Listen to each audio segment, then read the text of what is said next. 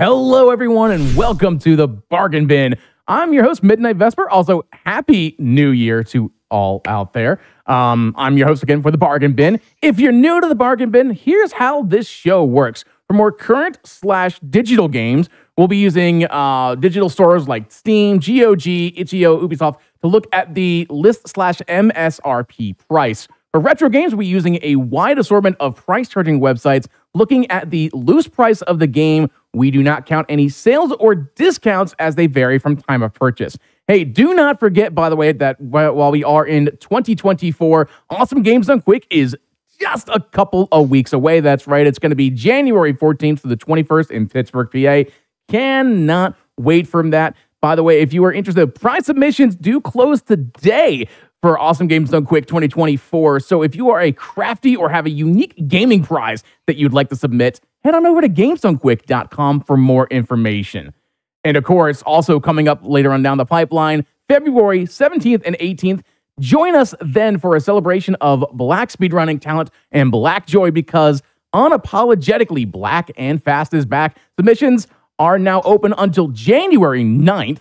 Use the command !UBAF in chat for all sorts of information. And of course, we did just see an amazing Castlevania run by Church with one of the best beards that I aspire to be. I'm trying, Church, to get to that beard length. But if you missed that, if you want to see that amazing run, just, or some of our other amazing Hotfix shows and amazing Hotfix runs, be sure to check out the VODs at youtube.com/gamesdonequick. And hey, while you're at our YouTube channel, be sure to hit the like button on the video and subscribe to the channel. And if you're watching us on YouTube, hi YouTube, head on over twitch.tv/gamesdonequick to watch our shows live. And speaking of live shows, we have a wonderful showcase. Now, of course, like I did say just a little while ago, we did have some Castlevania runs. So we're going to go from slaying vampires to slaying assassins in our brand new, in our first game of the Bargain Bin, which is going to be No More Heroes, going from Gabriel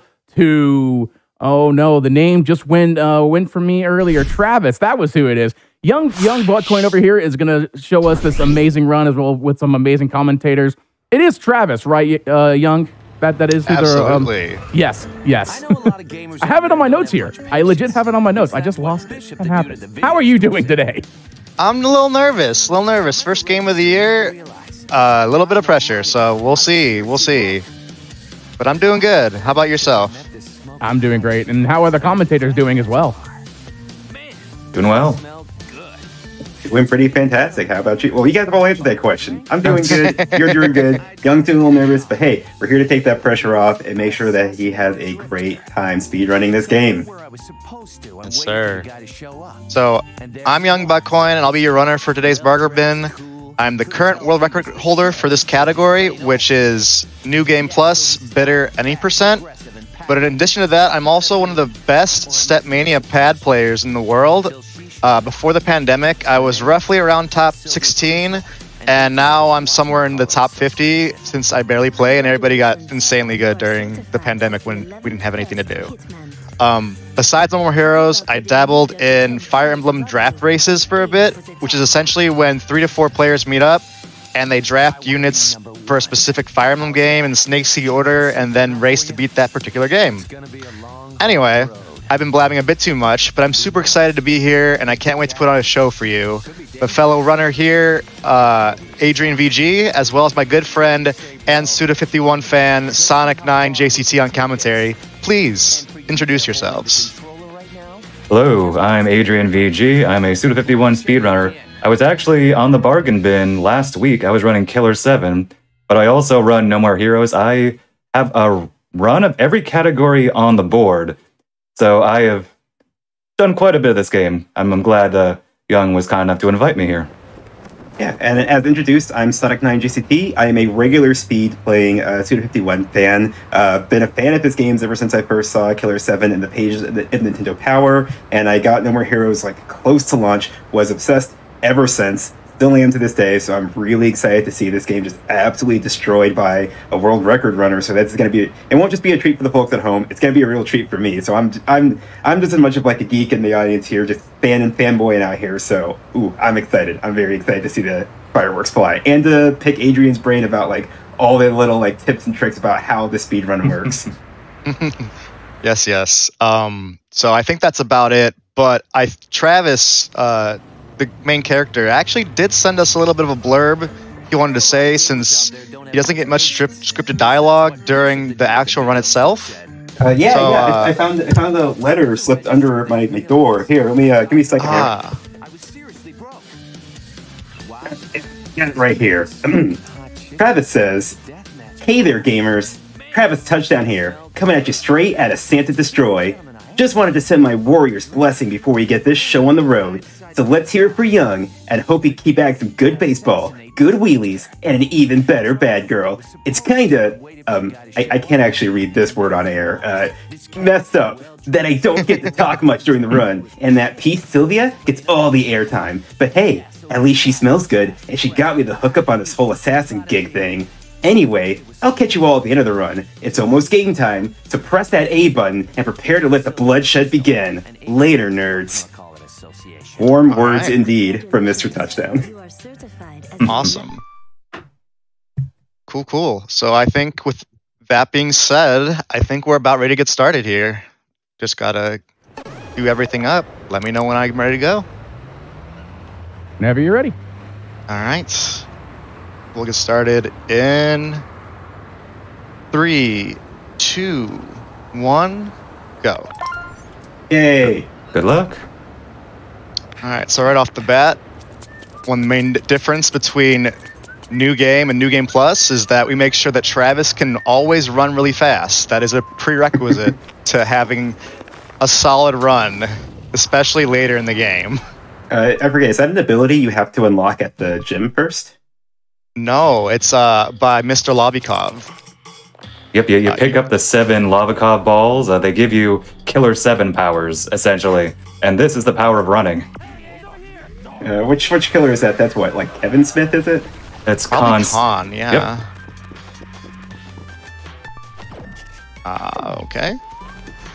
This game will punish you if you mash start. Uh-oh.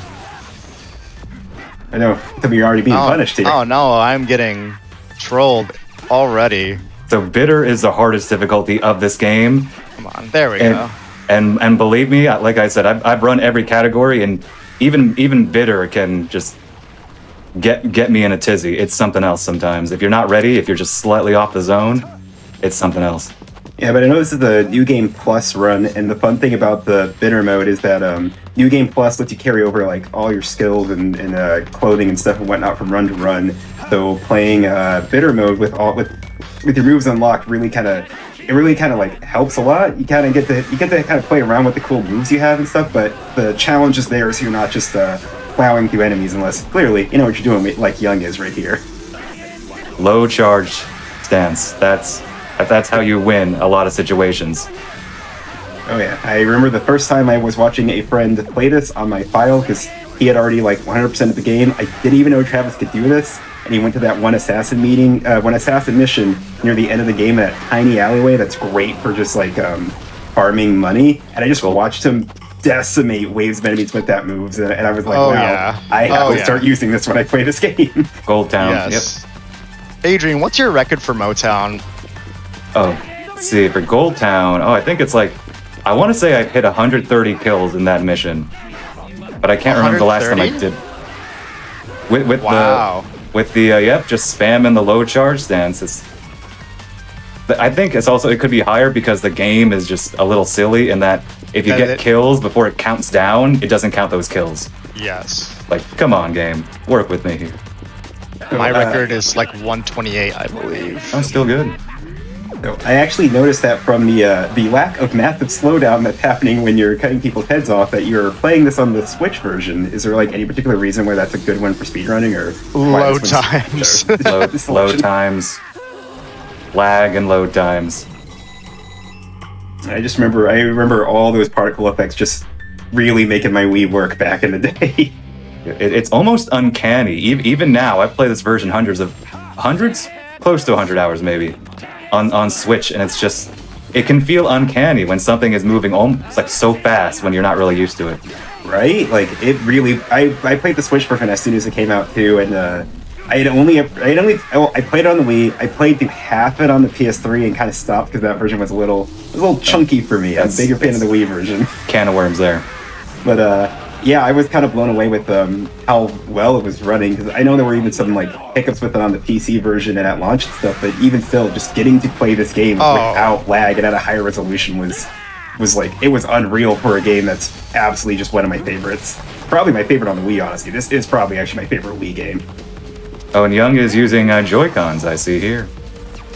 Yep. You're not a real runner unless you use Joy-Cons. Oh, well. You said it, not me. I mean, is there any other way to play No More Heroes except without motion controls? Like, let's be real here. I mean, I don't think the PC runners do it, really. I don't think they can do it. Can they run motion controls? I think if you... I mean, because people are... Oh, actually, that's a good question. I don't know if Steam has Joy-Con support. I wouldn't be surprised if maybe there's like a mod out there for it.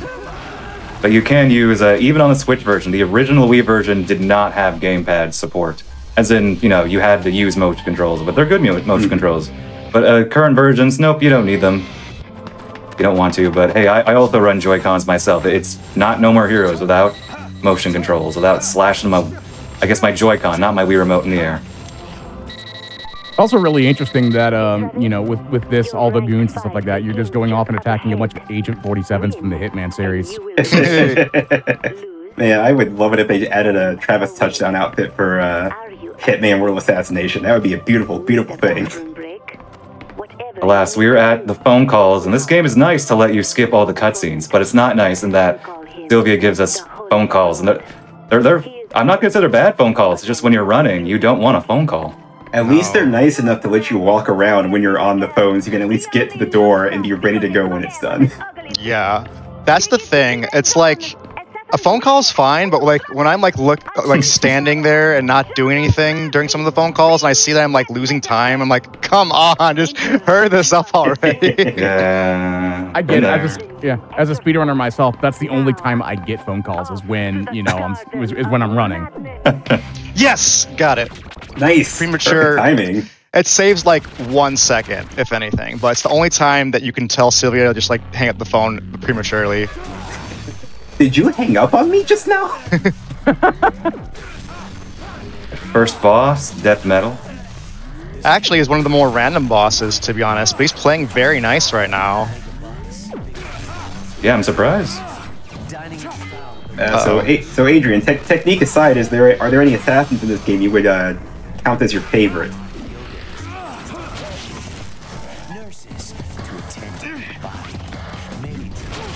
In this category. I am also a big fan of Destroy Man. I think he's easily probably the funniest one. I've come around to Bad Girl in recent years. I didn't used to be a big Bad Girl fan. Now I am. I also like, what's her name? Holly Summers? Mm-hmm. Mm-hmm. Yes, I also really like Holly Summers. I do not like Holly. in a run, she is a troll. That's true. In a run, we don't like Holly. And hey, that's the first assassin down too. That was a really clean fight. Yep. He was nice. Yeah. Death Metal is not always nice. No. It's funny, it's because every run I've ever done of Death Metal, he always does like that multi attack, and like I've never seen him only do just like the one slice during a run. It's crazy. But I guess first time for everything, right? Oh, come on, we can't see that. Speaking of, for the people out there who have actually never even played this game or seen it, one of the best touches of it is that you save your game by going to the bathroom. It's a wonderful touch that just like really nails home the wonderful like tone of this game. Absolutely. So much so that I remember when the first two games came out in Japan, they actually had special promotional rolls of please don't bring that up. Please don't. That burns so much. I want it. I want it so bad. It only hurts too because nobody showed up to the launch of the first game, so it's like I know they must have lots of that toilet paper left over. I would kill for a roll. Like a closet in Grasshopper. You need to talk to Maddie about that. Get one for each of us. next time I see her, I'll bug her about hey, so you can tell me about the secret closet at Grasshopper with all the toilet paper. It's okay, you can tell me. What if they just got rid of it? Like it's in a dumpster somewhere in Japan. That would break my heart. That would break my heart so much. It's like I was doing an improv like warm up, and my warm up to post to the group was, "What's an item you wish you could have that money can't buy?" And for me, it was the roll of toilet paper. Nice.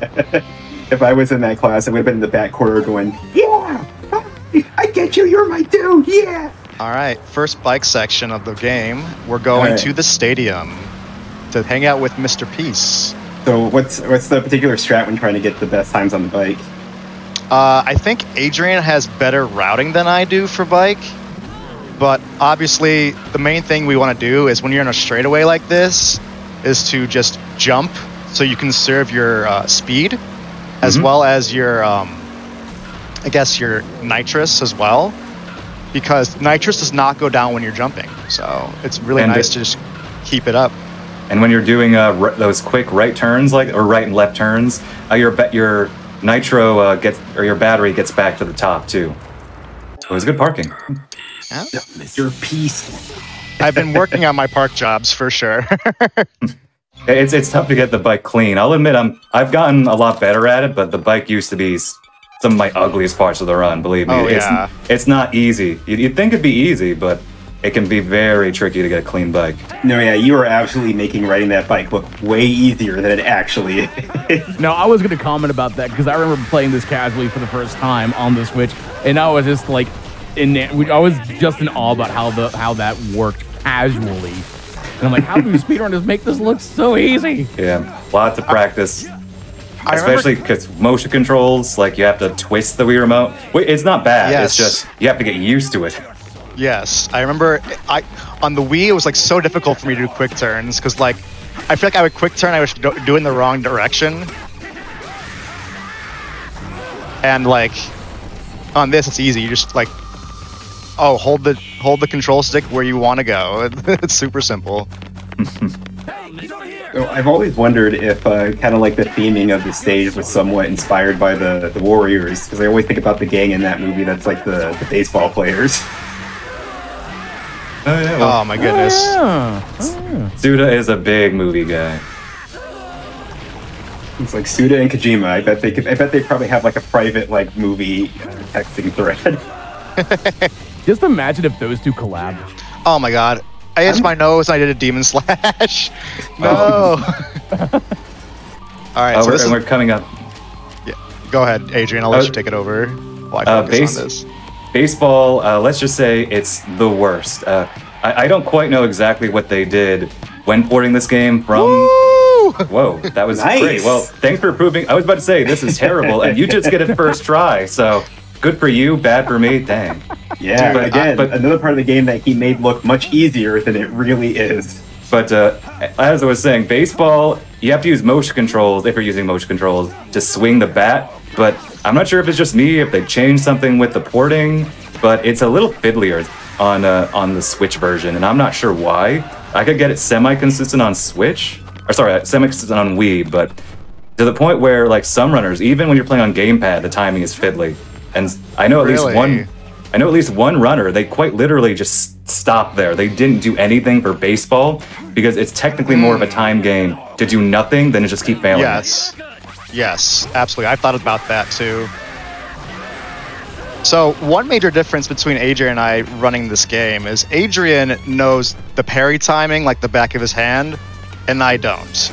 But to compensate for that, I try to round everybody up and just do a charge slash just to get everybody killed in one fall swoop. Doesn't always work. Yeah, come on. So yes, babe! Oh, no! Oh, I was still good, though. That's what I'm used to baseball looking like. Yeah, parrying is a technique. You've seen Young do it a few times, but essentially when your katana is about to collide with an enemy hit, you press the lock-on button, the screen will flash, and if you press A at the right time after that, you will get a fully charged attack, and it saves a ton of time. It lops off boss health and enemy health like that. The catch that on Bitter, they actually have the timing a lot narrower compared to lower difficulties. And it takes me, I'm not sure about you, Young, but it takes me just a good long while to get used to the parry timing. And yeah, there was a nice parry right there. Ooh. Excellent speed getting back up in your feet, though. Indeed.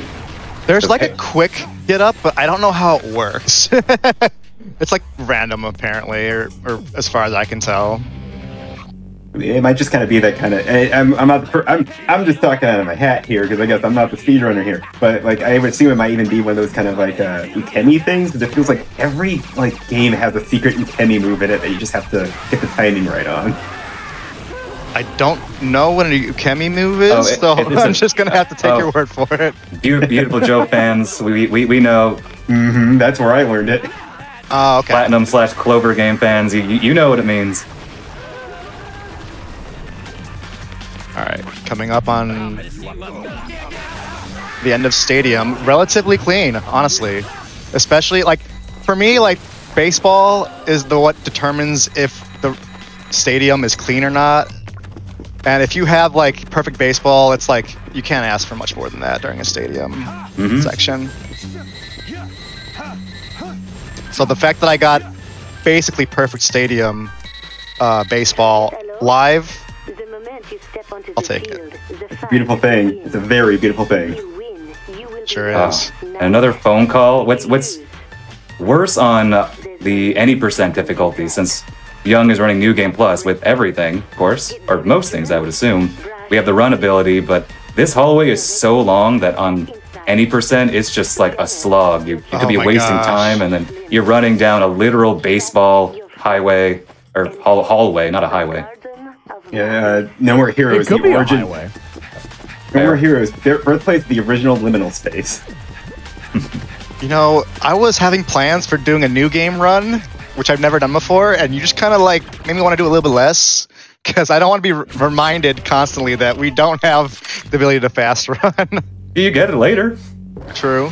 We've arrived at our second assassin, Dr. Peace, aka we have Revolver Ocelot at home.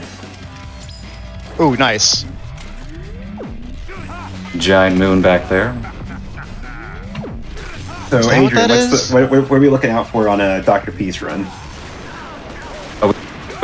You want parries, and Young's getting a few of these, since Dr. Peace, he for the most part stays in one location, so you're essentially you're kind of circling him in a way, you're strafing around him. So you don't want him to do that sort of charge attack where he's just standing there, because that wastes time. You want him to shoot you so you can parry him. And yep, Young got another parry right there. Ace. I have to wonder, now that you mentioned that Suda is also big in the movies, I have to wonder if the golden guns that he's using were intentional. Oh, absolutely. In fact, Dr. Peace, in one book, Suda, in one of the limited run games one, he said that Dr. Peace here was sort of based on Western sort of characters that actor Charles Bronson would play. He is very Charles Bronson-y. Now you mention it, he's very Charles Bronson-y. I met my dad up at dinner today. Everything tasted like sand. Like this entire game, like, you know, going up to different assassins. Like there are a lot of premises with that, but like one of them is a surrealist film, El Topo. El Topo, yes. I remember when this game came out, and that was one of the things he would drop in a lot of interviews, was he was inspired for like kind of the premise and especially the structure of the game from El Topo. But this is back in the day before like streaming or being able to rent anything off You'll get a slight glimpse of Travis without his glasses. Cursed. Ooh, the curse. It's like some weird artifacting that they have on the Switch version, to where like in certain cutscenes, like in the opening cutscene, where you're in the bathroom with your shirt off, his glasses are on the model, but if you look in the mirror, they're off. It's really weird. Oh, so he's a vampire. Yeah, vampire. It's especially weird because it was less so in earlier versions of the game, because they patched this game a couple times, unfortunately not recently, but like the glasses like disappearing or not showing up in cutscenes, that got worse on later patches. It's so weird. That is weird. I don't get why. Whenever I see the cursed Travis sunglasses, my brain goes to, you know, Metal Gear Solid 5. You gotta give Kaz the sunglasses, and Travis voiced by the same voice actor. It is the same man. Yep. Rowan Atkins Dow, if I remember correctly. Yep. Good old Robin. I wonder what he's doing these days now that he's no longer voicing Travis. I mean, he voiced Travis in 3 at least. Sure, but that was a few years back. He's doing a gruff American voice somewhere. And I think we commented too much on it, but you'll see that all Young has to do between levels is simply go to the ATM and then run back to the motel. All the money, he already has it. We don't need to do any side jobs here. It's essentially just go to the ATM, then go to the boss. This is the Travis touchdown Nepo baby run. I see.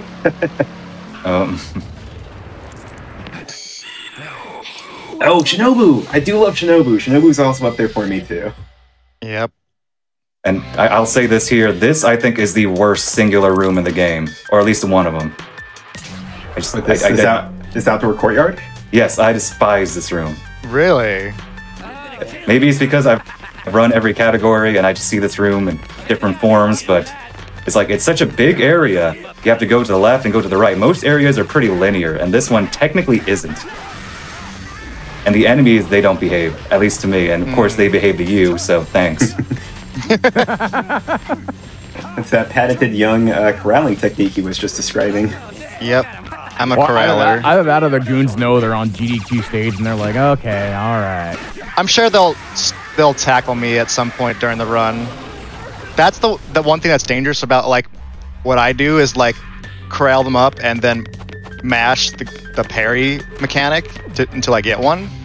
Is that if you're doing that, you also have to make sure that you're keeping an eye out for someone tackling you and knocking you down. And this is also a big difference between me and Adrian, is that Adrian knows the parry mechanic like the back of his hand and will parry pretty much everybody in this entire stretch of hallway, which saves a lot more time than me doing Demon Slash and then knocking them when they're down. Probably like a second by each one if I had to guess. But it's tricky though, so. Oh, you were saying? I was saying, I just now realized the name of this high school is Santa Destroy High School, and I'm thinking, oof, I'm so glad they made sure they didn't put commas where the commas could be, because putting a comma in the wrong spot could really change the tone of high school. There's a motto for the high school. I don't think the texture is apparent on like the Switch version or the Wii version, but on the PS3 version, they randomly updated some textures, and the motto of the school is "Might makes right," which is such a terrible motto for a school. Like, I can't believe. Ooh, I got my collar on that one. Like that's why we don't care about the PS3 version. It just makes it runs poorly and it makes poor choices. But gosh, it just adds so many weird details that should not be there. Yeah, like they give like Travis they turn up his abs by like 20%. It's really weird. Everything looks like it's covered in grease. Yeah, there's a PS3 version. It's a weird outsourced version that Suda himself has basically disowned. Do not play the PS3 version. The Switch version, the one Young is playing, you want to play. The PC version, unfortunately, is mixed. They say they would patch it, and they haven't yet. Yeah, that's part of the reason why you have to play the downgraded version. Are there any other speed differences besides, like... I mean, because I could imagine the load times being similar for PC and Switch, but... I don't know, I don't run PC, so I can't... Yeah, I avoided PC myself because it's essentially just, the Switch version except worse. As far as I've seen, there's no real difference. You can maybe make an argument depending on your rig. The load times might be faster, but we're splitting hairs at that point. I mean, when that PC version came out, didn't it even still have like Switch button prompts in it? I think so. I'm not entirely sure. Like it's a pretty direct port of that port. But hey, if you've never played No More Heroes before, and if it's the only way you can play it, it's still a good way to play it. There's no truly wrong way to play the No More Heroes, unless, I guess, maybe the PS3 one, but even still. I'm the madman who bought that, and I tried to play it with the PS Move controller. Oh no! Oh god! Yeah, it did not read the motion control stuff as well as it should have.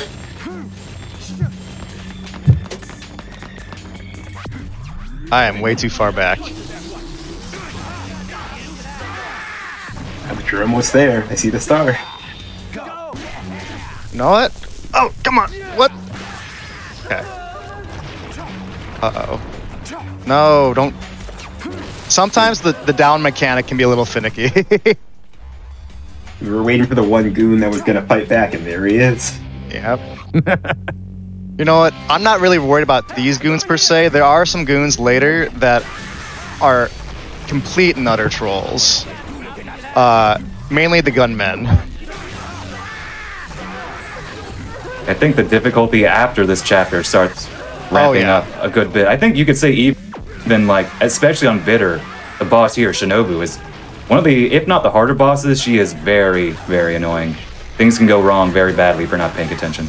Yeah, on a casual playthrough, like on a harder difficulty, Shinobu can really kind of get drawn out because it's a little more in the territory of like a platinum style like 1v1 match. Like here's someone who kind of has similar moves to you, and she's a high school samurai, so the whole fight has a vibe of like a samurai fight to it for the most part. So like on a harder difficulty, there can be a lot of like playing hide and seek with her, and then like getting into the face-offs and the parries and stuff. It's fun, but you gotta like put in a pot of coffee before you start that fight at home, kids. Yeah. What's funny is that a lot of people assume she has a one-hit KO attack. That's what I thought. I just realized recently that it leaves you with some health sometimes. Yep, so she does not have a one-hit KO attack. In fact, I literally uploaded a video that said in the title, Shinobu does not have a one-hit KO. But it does, because she tends to do it when you're, of course, lower on health later in the battle, and it does so much damage that functionally it's kind of one-hit KO, but if you have a lot of health, you can tank it. But on Bitter, it's, for the most part, you're probably going to die. I mean, I survived it like a couple weeks back, or like 5 days ago or so, I survived it. Oh, nice. I'm like, what? On Bitter? That's crazy. All right, let's see if she'll play nice. Uh-oh. Okay, good. So, the start of this fight, I typically like it if she starts with the taunts. Because when you do, you can get a charge attack off really early. Although, like, Shinobu can be like one of the most random bosses in this game, she definitely has the lowest health bar. Mm-hmm. Come on. Right, so Yes. Go ahead. Oh. Ooh. Nice. Yes. Very nice. You know, it's weird. I haven't ever done a speedrun without, like, hitting the split button afterwards, and I totally just, like use the pinky to reach for the enter key. In there.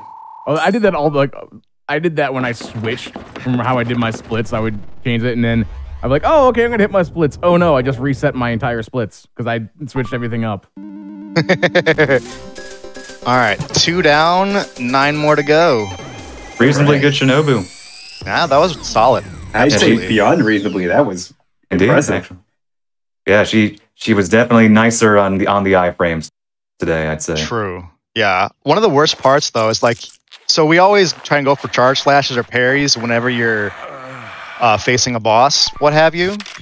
But Shinobu, like if you're too close to a wall, will like wall run and then like completely negate whatever attack you just had going, and it's the worst. It's like, no, I had a perfectly good charged attack.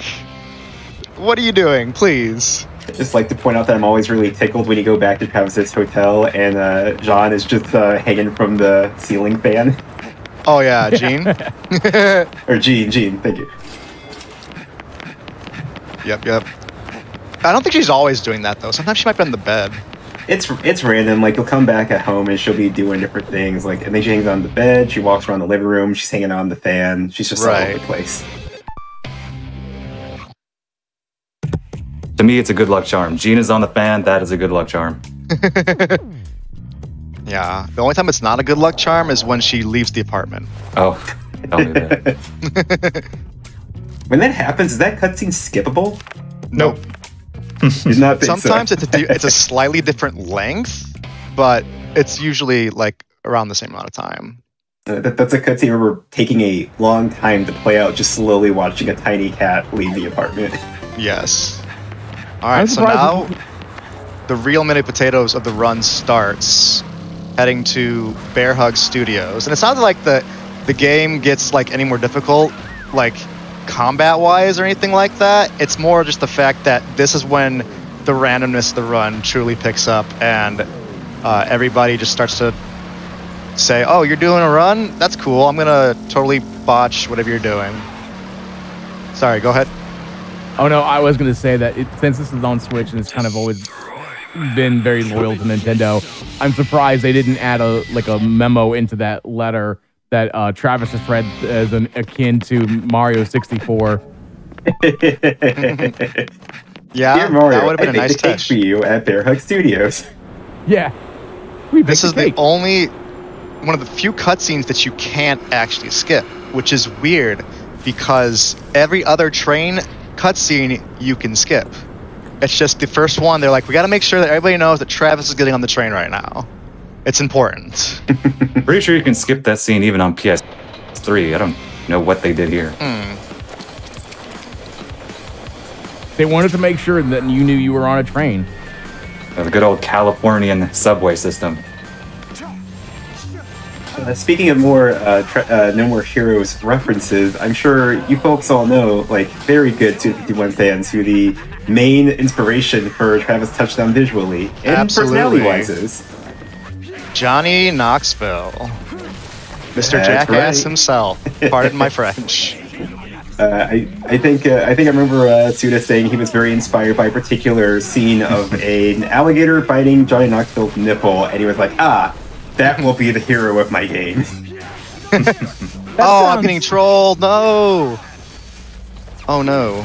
Typically, if the unit is facing you and you do a demon slash, they should fall down. But lately on the bus or on the train, they've been finicky for some reason. You notice Young is doing some forward slashes. It's ever so slightly. You're in a straight line, at least. They're like forward slash. And when you're not able to run, that is. You can only run in non-combat situations. Yeah, and it's got a weird timing to it, too. Like, you want to, like, make sure that you have, like, no runs in between with your beam saber. You want to be constantly slashing while you're doing it. I have a special timing for it, but I'm not going to reveal that until later because it's a nod to a certain other side hobby I have. Oh, yes, come on. These guys with the bags on their heads. I love these guys. They're my favorite. I think they might be my favorites, too. Very big bombastic Spider-Man vibes here. Bombastic Bagman. Bombastic Bagman is what I'm thinking of.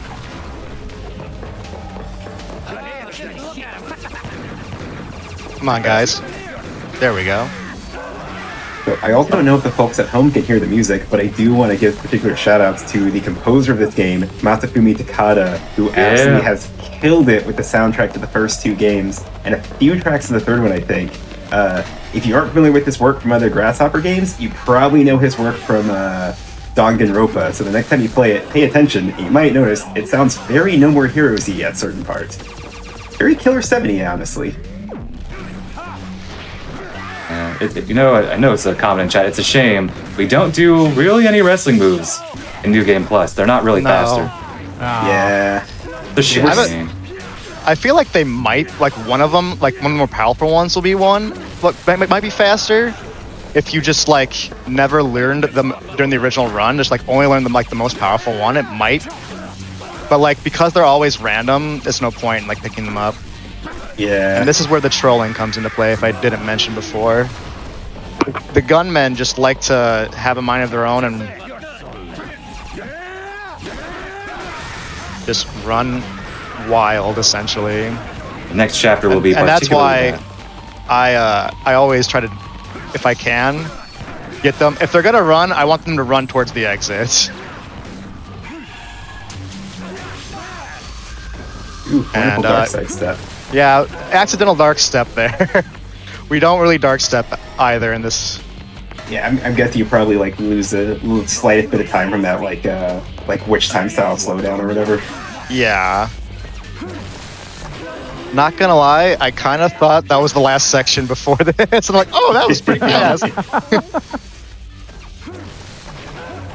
But this is probably the trolliest part that's for me lately. Like I said, the gunmen. I'm just gonna play it safe.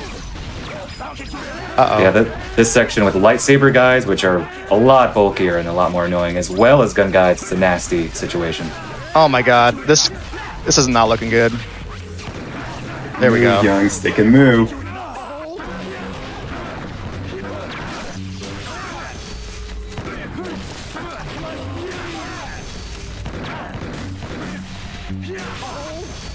I mean, more so like health-wise. I mean, I have like one. Okay, I'm gonna grab the backup health just because we're in a live setting. But like, typically I do this fight with less health and just like I'm good, but I don't want to incur any potential negative time loss just because something goes wrong with the boss fight. So Always a safe move. It's always a good idea, especially when you're like, you know, the marathon safe strats. I'm wondering if I should do the marathon straight strat for the most hardest boss in the game, Let's Shake. Yeah, you're gonna need all the help you can get on Let's Shake. Good guy. It's funny, you think I'm joking, but there's like a specific part that I do that is like very prone to failing, and it's like a 20-second time loss if I miss it, 10 to 20 seconds. Which, ouch. But it's so swag if you do it. I'll go for it, but it's not 10 to 20 seconds. It's like more like just 10. Adrian, how much time would you say crashing the bike costs? Like 10 seconds? Just in general? Yeah. Yeah, I'd say that. Okay. Rough ballpark. Really, it hurts your pride more than anything. Yes. I mean, if I had a bike like that and I crashed it, it would really hurt my pride too. It's a nice bike. It is a nice bike. So you get a really nice scream out of Robin Eckendowth when he crashes that bike too. Okay, we're all safe. This fight should be fine. Destroy Man. I love Destroy Man. Too bad we don't get to see why people love him. Oh.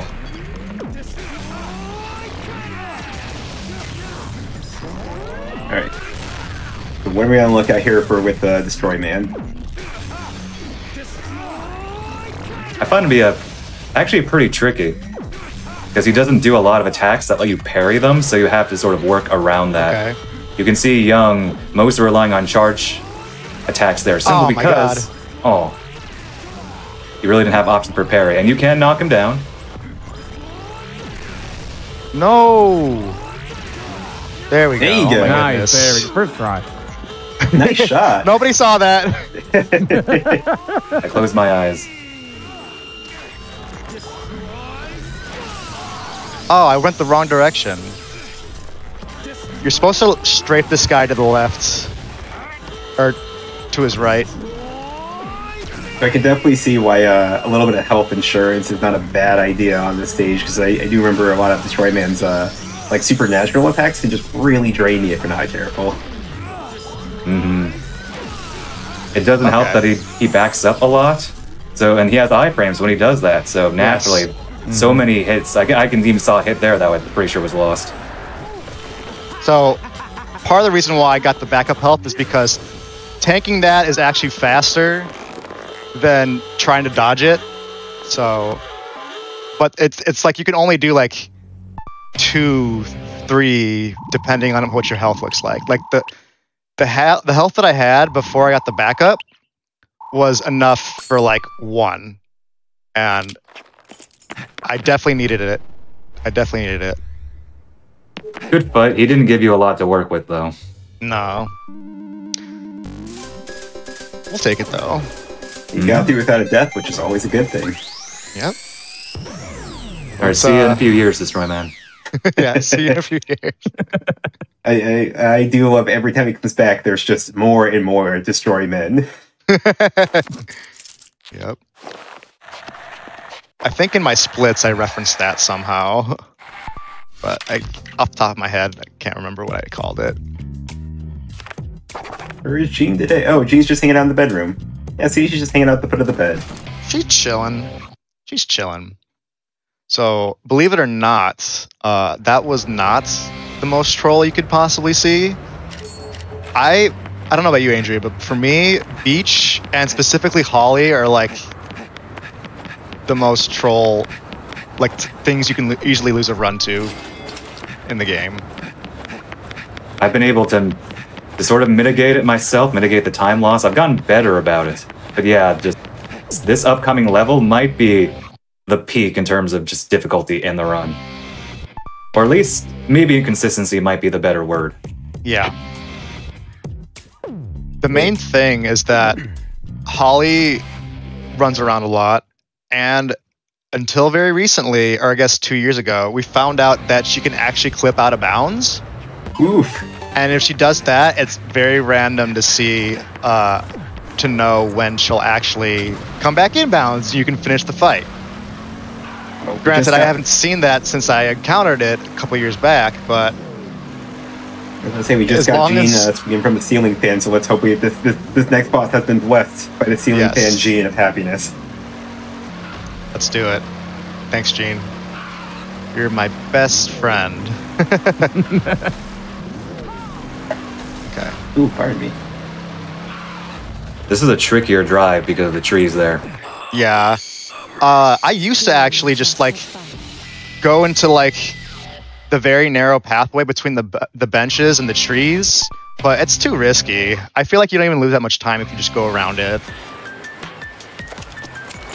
Probably not at all, actually. It's probably like maybe like a second if you just don't do that. Alright, so we've arrived at the dreaded beach. Okay. Alright. Trolling part 1 is mitigated. You'll see enemies coming out of the sand. Those are consistent spawns. They're not random. Yes. They will always come from there. So we know where they are. It's just they're very annoying when they come out. I mean, you gotta give them props too. I mean, it looks very. They did a really good job making it look like they're not buried in the sand. Oh, come on. There we go. Plus, it's a good thing too on like a new game run like this too. You have the infinite battery, because the thing that sucks about gun enemies is if you're blocking and they shoot your beam katana, they actually drain your power way faster than a normal attack does. So like, you really gotta stay on your feet when the gun enemies show up.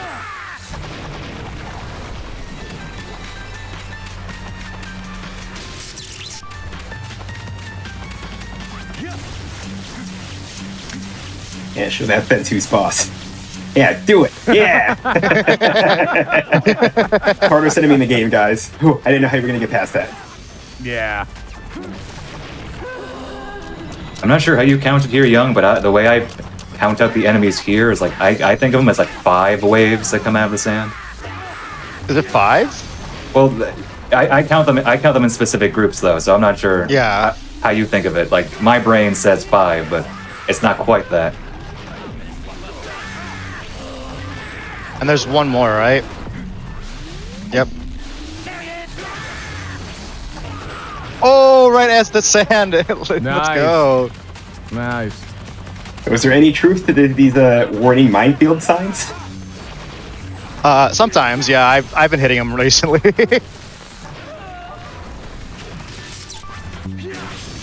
This is one of the more slapstick moments of the game where you see cutscenes that we're skipping here.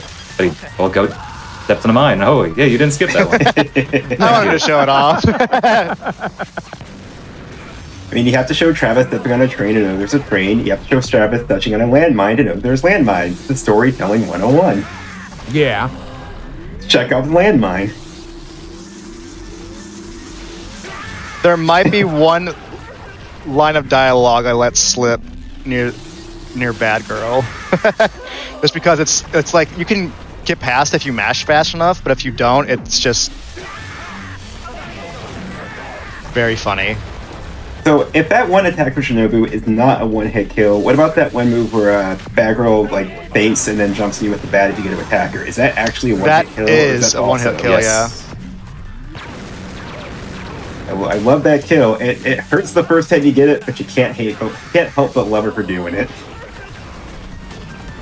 I think when's the first real 1 KO? It's rank 4, I think.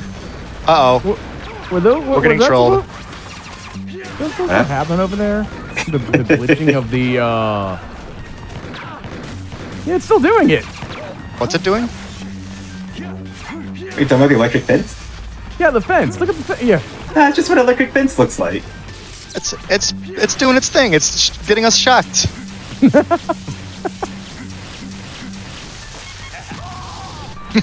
Oh, another mine. Oh. I feel like if I show one, I gotta show all 3 because the third one's easily the best one. And of course, the rule of 3s means that I'll just make the third one that much funnier. Yes. This has been our No More Heroes comedy writing seminar. All right, that wasn't that bad of a beach, honestly. I was ready for a much more of a slog, but yeah, you're killing it. You know, right where these guys are coming up. No more landmines for Travis. Just sit back, rest, and what are you gonna do?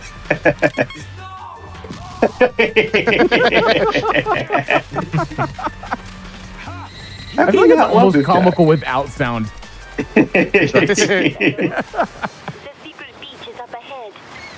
Wait, is the sound not working for the game? Oh no, you're good, man. Okay, yeah, don't worry. It's just from our point of view, but don't worry. Like again, this is one of those games I know a lot of like the aesthetics like the back of my hand. So it's like I can hear the music, I can hear every scream and like womp of the theme katana. I hear the voice acting right now. I can do it for you if you'd like. We all have Wii remotes held up to our ears, and we're pretending we can hear Sylvia right now. Yes. Dang, I missed the controller. Sorry, the speaker and a controller. That's just... Yeah. See, I would have been impressed if they could have gotten it to work with that, the oft-forgotten feature of the Switch, which is that the motors inside the Switch are actually capable of making sound effects. It would have been really? Yeah, have you never noticed it before? Oh, somehow I didn't know that. The two games where it's the most obvious, if you ever play Super Mario Party, when it's your turn, listen to the controller, it plays a little jingle for you, and then when you're playing, I think it's Kirby Star Allies, when you get like a life or something, it actually plays the Kirby 1-up jingle through the Switch controller. It does it during the new, what was it, Odyssey, I think, as well. Learning. Yeah, it does stuff like that too. It's a feature that like, come on, yeah. It's a neat feature that no one uses. All right. By the way, we have a boss right now. Holly Summers tends to be a fan favorite. Like she's a cool design. The fight can be like frustrating if you kind of start getting caught in some of her combos, and most importantly, those holes that she digs. Yeah, it has a spatial element that isn't really present in a lot of the bosses, in that there are holes in the ground. You want to avoid them. Young took a specific path early, right when the fight began, to avoid the holes. And when she starts moving into the fight, which she doesn't always do, moving into the arena, that is, it can be very tricky to weave around it, but this is actually going really nicely. Ooh, no! Too soon. No! Get out of that hole. That's a tactical fall into a hole. The first time you fall into a hole, it resets with a cutscene. And sometimes it's worth it. It ultimately saves time to do that if you're like half the arena away. Woo! That was clean! That was clean, though. Yeah, I'm so glad that I didn't accidentally fall into it, and I could use the intentional pitfall to avoid her shenanigans where you can't hit her at all and she's on the rocks. See, I'm gonna use that one next time I like trip in front of my friends. I'll be like, oh no, I didn't trip. That was a tactical fall. Yeah. A lot of good fights. You don't fall into a hole, but that doesn't mean not falling into a hole gives you a good fight. I've had fights where I religiously try to not fall into a hole, and I just end up wasting time because I'm doing these weird patterns. So even though Young fell into a hole there, that was absolutely the right call, and it was a great fight. Yes. Like, usually I save, like, a hole. I don't have them memorized, but, like, obviously as you're fighting, if you don't fall into a hole and you, like, you back Holly up into one of her own holes, she'll, like, stagger a little bit. So you get, oh, that's where a hole is. And, like, I have an idea where some of them are, but essentially what I'm going for is sometimes, like, early in the fight, she'll run all the way across the map, and she's faster than you. So it's just faster to just fall into the hole where she originally spawns, so that you get her right back there, and you don't have to run all the way across the map. It's a very nice save, I guess? I don't know what you would call that, but yeah, you can go with that. Recovery, even.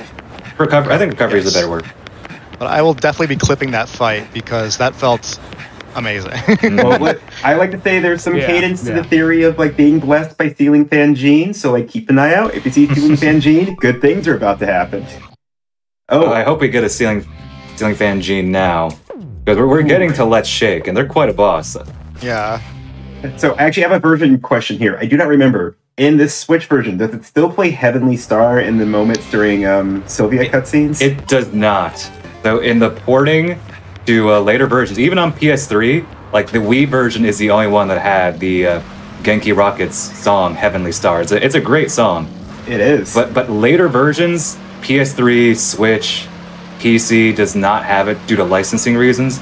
So they swap it out with a lot of music from the sort of the remix album from. That's what I was alluding to earlier with the bike crash. I'll take it slow. I always go for it. Just see, we're not as skilled a speedrunner like Young or Adrian here. That's what riding the bike normally looks like in this game. Hey, I've crashed my fair share, so. Yep. I can't tell you how many times I crashed the first time I played this game. Yeah, it's just that. I have a visual cue to be able to get that consistently, but I haven't practiced it in like a week, so. Yeah, I chicken out there. You're supposed to do the quick turn right as you pass the last post before you get to the opening. You move so fast, your running dust clouds are still in the cutscene. Yes. I mean, I'll be honest, if I was an assassin goon, I'd do the same thing too. If the guy pulls out the big katana, I would just be running toward the other end of the hallway. Yeah, I'd be gone. Yeah. A katana that looks like a lightsaber. I'm like, yeah, no, I'm good. I've seen enough movies to know where this is gonna go. I'm good to retire now. I've seen Old Boy. I know where this goes. Yeah. The killer be killed? Nope, we're just running past everybody. You do not need to kill a single enemy in this chapter at all. You know, honestly, I wouldn't even be surprised if that the hammer hallway scene from Old Boy was maybe kind of like a soft influence on a game like this, because that scene has very big, like, if you put like a grasshopper HUD on that scene from that movie, I'd believe that was a Suda 51 game right there. Yeah, I'm not sure about you, Young, but I find this part a little harder on the Switch version compared to, say, Wii, just because the sound design is a little weird with the sound effects. They're not quite the same. What do you mean harder? Oh, well, oh, right, because you didn't do any running on Wii, did you? No, it's funny you bring that up, because I was going to bring that up later, but, like, I didn't start running this game until about 2 years ago, and I'm glad I waited, because the Wii load times are atrocious, but originally, I messaged Adrian on YouTube when YouTube DMs were still a thing, and I was like asking for advice about getting into speedrunning this game. But I never actually followed through until the Switch port came. I'm like, yeah, if I'm going to do it, I'm going to do it now. And the load times are nice. I remember when you did that too. I guess I'm speaking as an old timer here. I've been running this game for about 10 years, maybe 11 years. So there's some wonky stuff with the Switch version. I think it's still a very good version. I'd say it's 90% there, and some of the sound design is a little messed up. Like the sound effects here don't quite sound right, and there's some weird like interruptions and cutting out. And since I'm so used to the Wii version, I'm still like I find this part harder personally, but I guess that's just a me thing. So if someone watching at home wanted to maybe get started on speedrunning and we're heroes, is there anywhere you guys maybe suggest starting? I'm just not going to do beam slashes anymore because we're basically at the end of this hallway. I just want to point out, if this was a Wii U version, that you said that would have been a me thing, that would have been a great joke. Oh. Okay, but we're coming up to the boss. Let's shake. Okay, guys, I'm going to need some moment of silence after this phone call. I think we should all just not say anything. Yeah, I do want to say that I've done a run of every category on the board. This boss is the most consistent boss in the game, which very difficult. Good parts and bad parts to that. Yeah. I recommend a good hygiene set. When you're ready, step inside. Now, don't tense up. This is interesting that this is the only section in the game where you just run in a straight line before the boss fight. Or a relatively straight line. You need that tension. Yeah. It's just an infinite liminal space. I mean, we gotta maintain a steady tempo. We know what I mean? The one French word she speaks in the game. Oh, is that really the one French word? In this game, yes. Alright, guys. Quiet.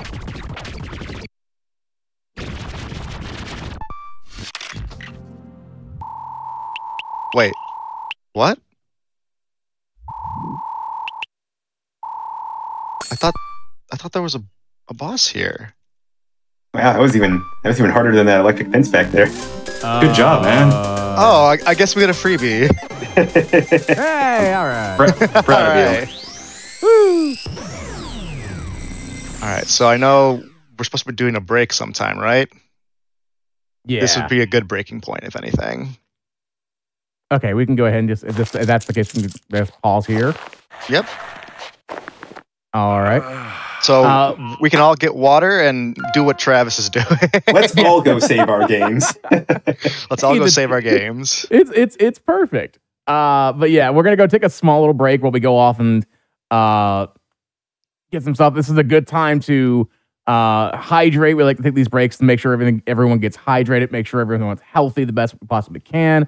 And of course, do not forget that I'm looking at my channel here. Your subs, Prime Gaming subs, give subs and bits cheered on the GDQ Twitch channel. Help support Games Done Quick Hotfix. If you enjoy watching the speedruns daily, consider subscribing to the channel.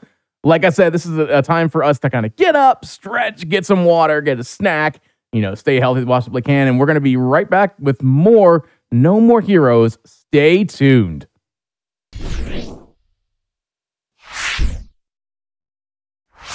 And welcome back to the Bargain Bin. I'm still your host, Midnight Vesper. Hey, do not forget, in a couple of weeks is Awesome Games Done Quick 2024. It's going to be January 14th to the 21st in Pittsburgh, PA. Prize submissions are live and end today. So if you are crafty and have a unique gaming prize and would like to submit anything along those lines, head on over to GamesDoneQuick.com for more info. And of course, also do not forget, join us February 17th and 18th for a celebration of Black speedrunning talent and Black joy, because unapologetically Black and Fast is back. Submissions are open for UBAF through January 9th. Use the command !UBAF in chat for more information. But now let's go ahead and kick things back to Young Boy Coin for more No More Heroes to showcase the rest of this amazing run. All right, welcome back. So when we left Travis, he was, I don't know what he's doing exactly. All right, so it just be like that some days, though. Yeah, it could be like that. Whenever he's on the job, it doesn't matter if he's in his house or in the porta potty or the stadium bathrooms, he's always just pondering life. He's like, why am I doing this? What is going on? So I guess we'll do a 3, 2, 1, go.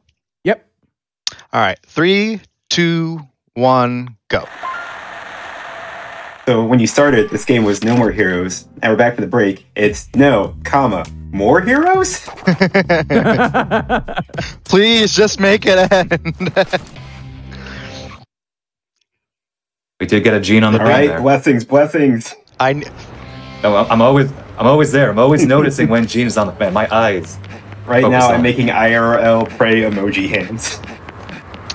And I definitely need them. So like earlier, we were definitely playing the fact that there's no boss fight for Dr. Let's Shake, but this is Harvey and Holly, the two people that start with an H, they can go to heck because they troll the heck out of your run. They can super inconsistent fights. I think during my PB run, which is the world record, it's like a 220-minute fight.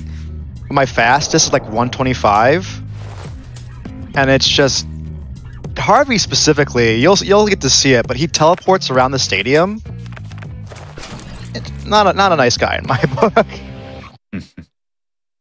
I thoroughly enjoy how they've done so much this game. They remastered it, stuff like that.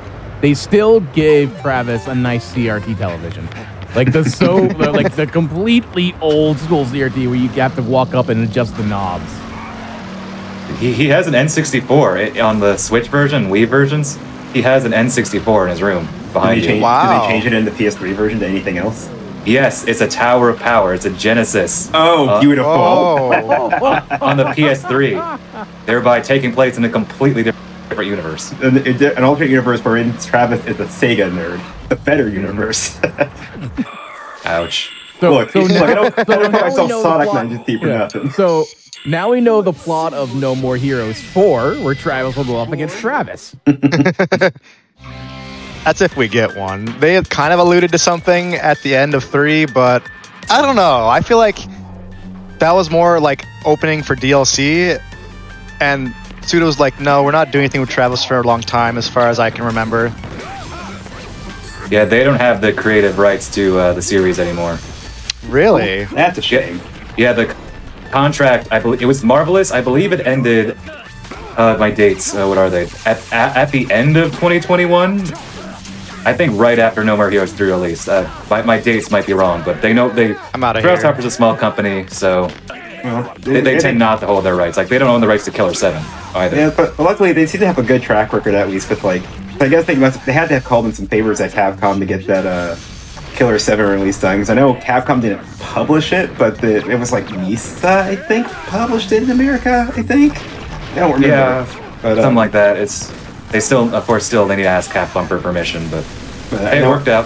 Mr. Capcom was nice.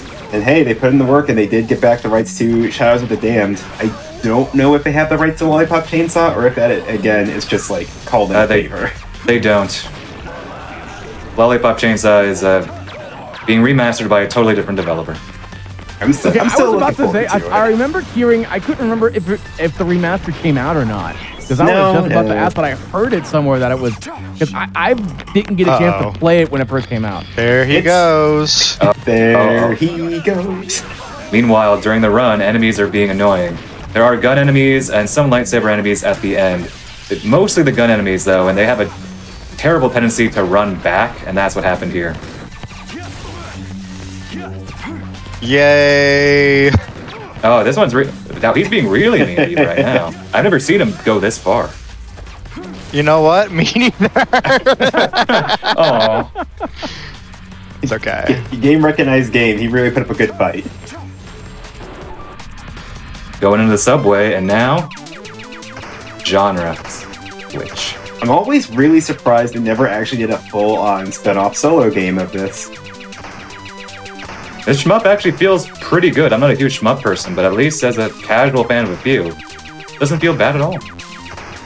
Like, there's definitely like a lot of influence of kind of like what's going on in some of like the indie shmup space at this time. Like, I don't know if I'd be so quick to say specifically like Oho, but definitely like in the indie PC shmup community and stuff, especially stuff that was kind of starting to make it to like PSN at that time. I'm not like a hardcore shmup guy, but I am a big shmup fan, so it's like it is always kind of cool seeing kind of like very cool homages to kind of like shmups and whatnot.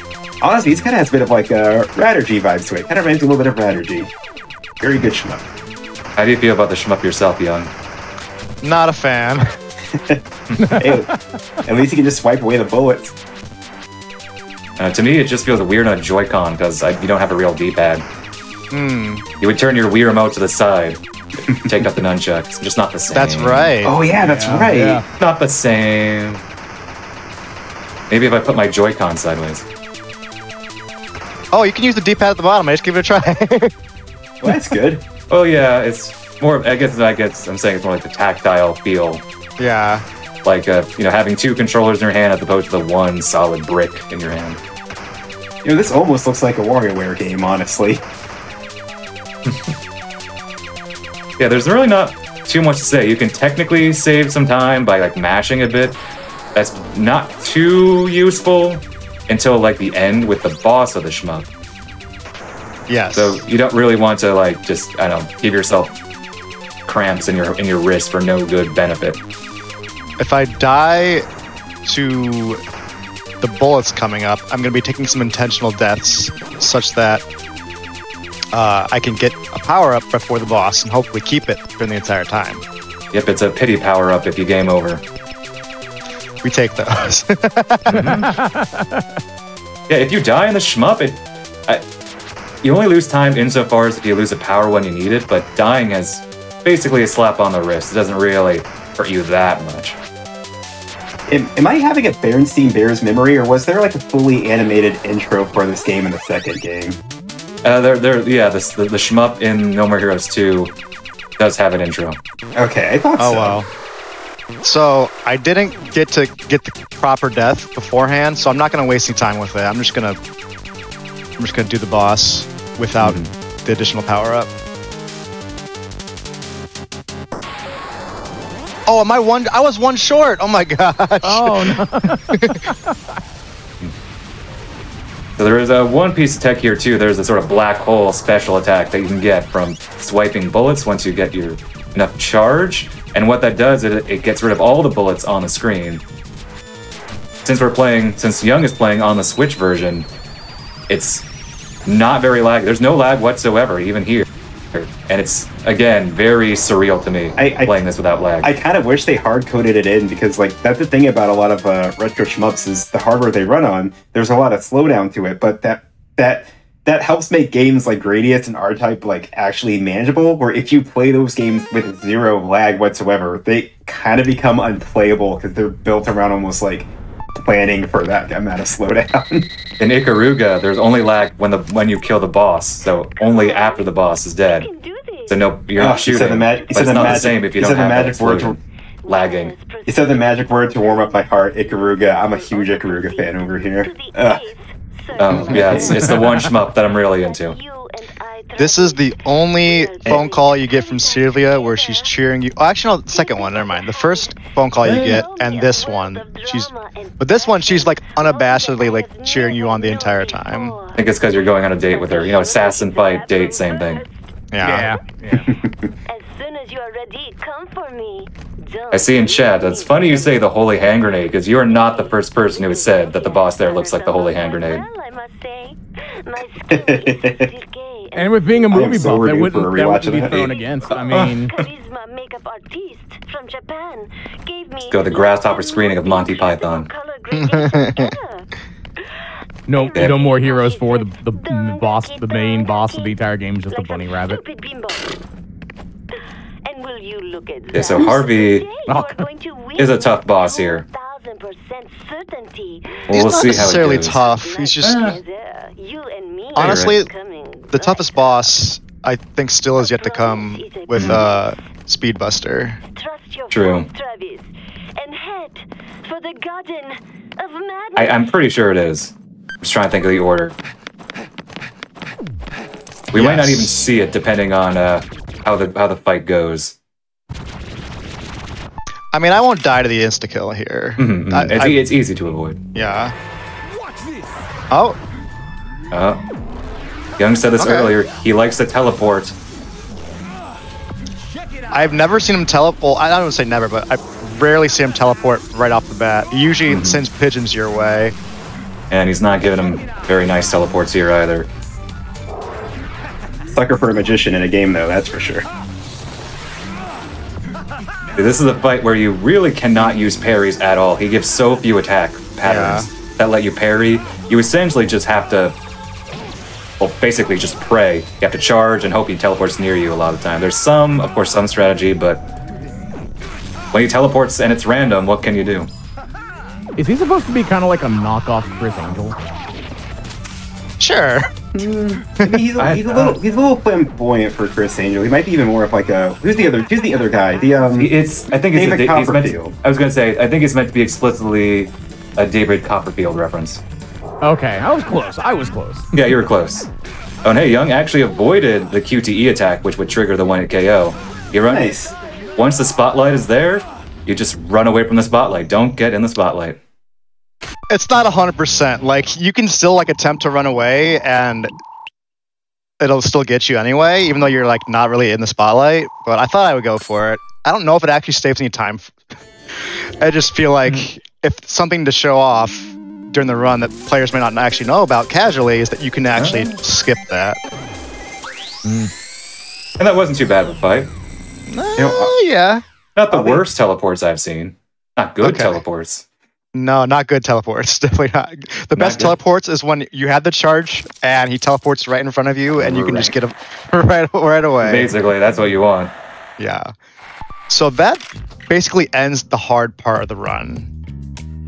Like, now we're going to, or the hard part, the most troll or randomness to the run. There's some more trolling during Stadium 2 because of enemy healths on Bitter, but other than that, it's pretty consistent from this point out.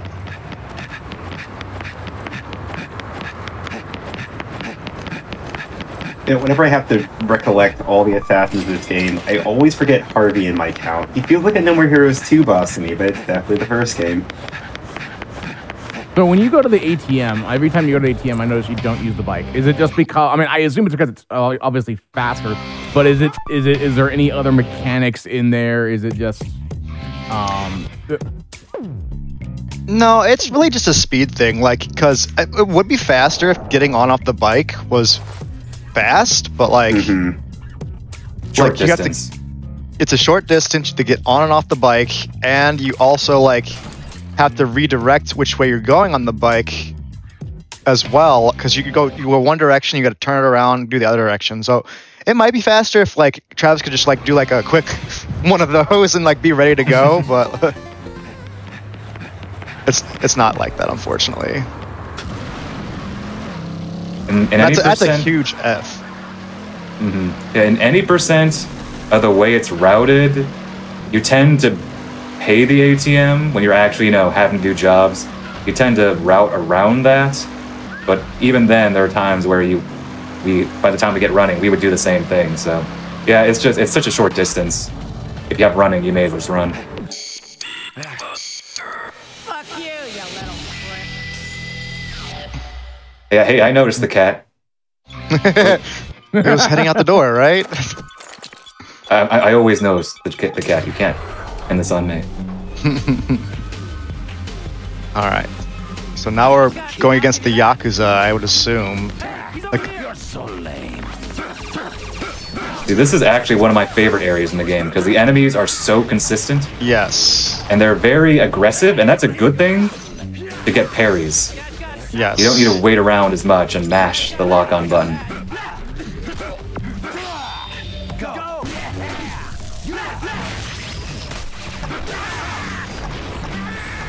They are very consistent. Like that one guy who was blocking the path behind the bus, like he always, like literally always, like attempts to attack you. So you could parry it if you knew the timing. And there's an accidental pause for getting punished for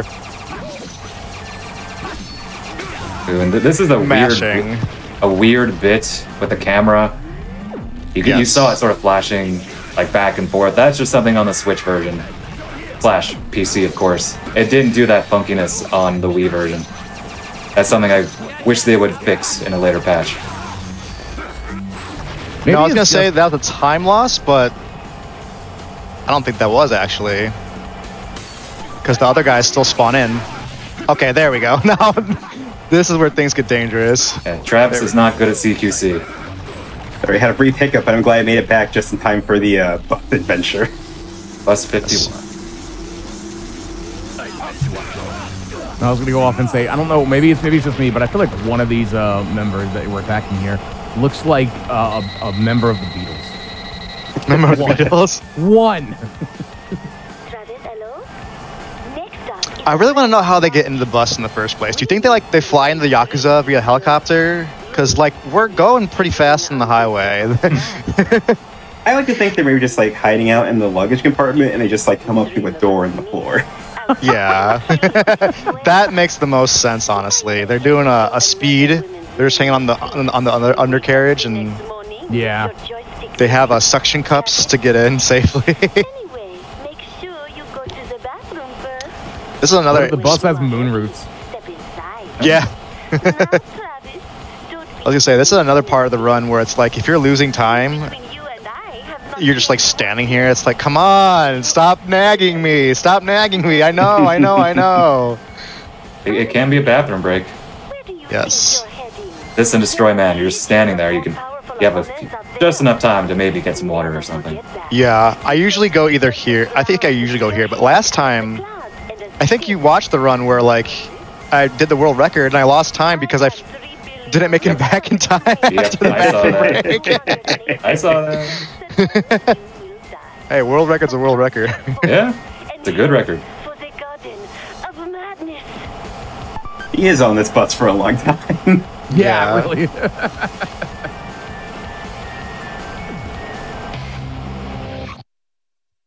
I think I So up also next picked is up the safety Speed health for Buster. this. Yep, Speedbuster. just because she's so difficult. Yeah, when I replayed this on Switch for a brief moment, I actually forgot how this one worked until like a few seconds in, and I was like, oh, right. Yep.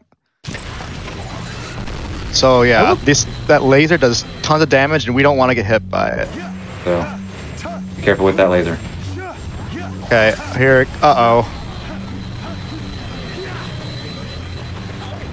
So for the folks at home, this boss fight is basically this game's equivalent of like one of those period stages in a Dark Souls 2. Like this boss is at the long end of this corridor. She's shooting this gigantic laser down the way, and I guess on a normal playthrough, you're normally like trying to avoid the laser by ducking back and forth between the alleyway to the buildings on the side. But it looks like Young's doing something a little bit different here to get past this one. Yeah, I'm still waiting for the laser here. I'm not sure about you guys. When are they gonna get to the laser factory? So the head nod I was gonna do earlier is, so we obviously, long straight way, we save time by doing these slashes to traverse the canyon.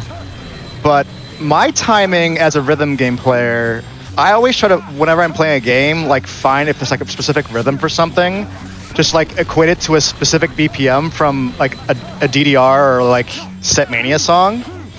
And the one I found for this that works the best for me, when I'm being consistent about it, is actually the jumps from Possession from DDR. So if any of you in DDR want to do the claps, oh, that was so delayed. I'm glad I got. And the core strat that Young is doing here is that this was actually recently found. Yes. Actually, somebody was looking on YouTube, finding glitches, and they saw someone by the name of, I believe, More Eddie on YouTube just be like, hey, I found this glitch. Turns out it was a way to cancel her laser. So all you need to do is, I need katana. You slash the katana 4 times, and then you do a punch or a beat attack. This is looking bad. Ooh, Young got kind of bad situation here, though. That should be good. But yep, just like I said, 4 slashes and then do a punch or kick. And there's a cutscene trigger right there, so you don't even need to knock down the telephone pole. So that was a pretty good fight. It was okay. The end was a little dicey. Yes. My last run that I did, I got a perfect. Like,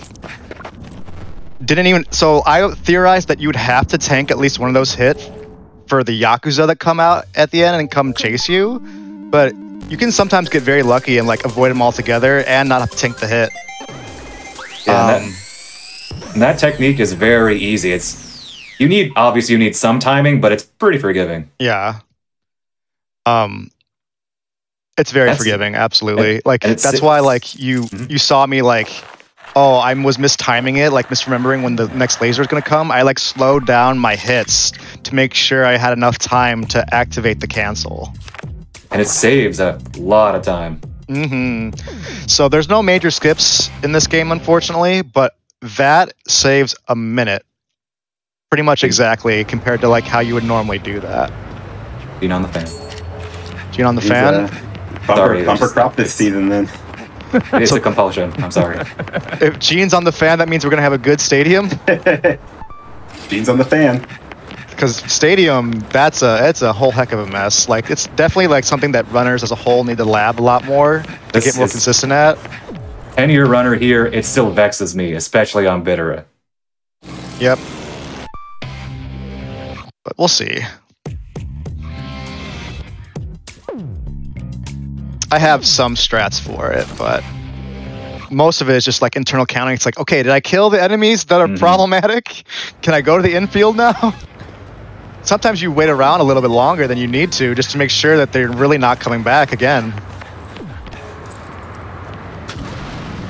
Young, I have noticed you've chosen to go with Kravitz Classic for his look today on the stream. So, it's interesting you brought that up. Because a fellow runner, 55, my first run back that I was doing just to get splits after 2 years of not doing runs, was like, how come Travis isn't wearing a custom outfit? I'm like, you know what? Sounds good. I will actually do that for the next run, which I assumed would work. All you have to do is just make sure he's wearing a different outfit before you finish the last fight of the game. And that's actually... Oh my god. I was trying to do some swag stuff. That's actually not how it works. He will automatically default to whatever his default clothing is. And that's just Wow. All right, reset one more time. you want me to explain it? Yeah, go ahead. Okay, so Young is referring to how he wanted to swap out, a different outfit to Travis, because obviously there's a lot of customizing, and even Young himself is wearing a shirt that you can find in-game. But in order to change the outfit, let's say on a New Game Plus, you want to start off with a funny outfit, a new outfit, you can't select the real ending, because the real ending sets you to the default outfit. So the only way to start up a New Game Plus with a new outfit, with your custom outfit, is to select the fake ending, where you in turn don't get the real final boss and don't get the real final ending. Oh, is that what it is? I don't know if it was your intentional swag, but the way you slid the bike across Bad Girl's name when you got there, that was pretty swag. Okay. And get used to this for like 5 minutes. 5? No, it's like 3.5 if you have a good one. Oh, well, I'm talking to the 1.5 minute of time loss that I usually get. Oh, yes. Yeah, this part is... Some of these enemies, like this guy right here, take multiple hits, and sometimes they can even take like 3, 4, 5 hits. They can really troll and mess up this section. So you always want to make sure, at least in the outfield, that they're all dead before you go into the infield. See, look, that guy spawned in. I think that's the last one. We'll find out. Yeah, there are a set amount of enemies here. Oh, nope. Here we go. That's the last guy. They do spawn consistently, I guess you could say.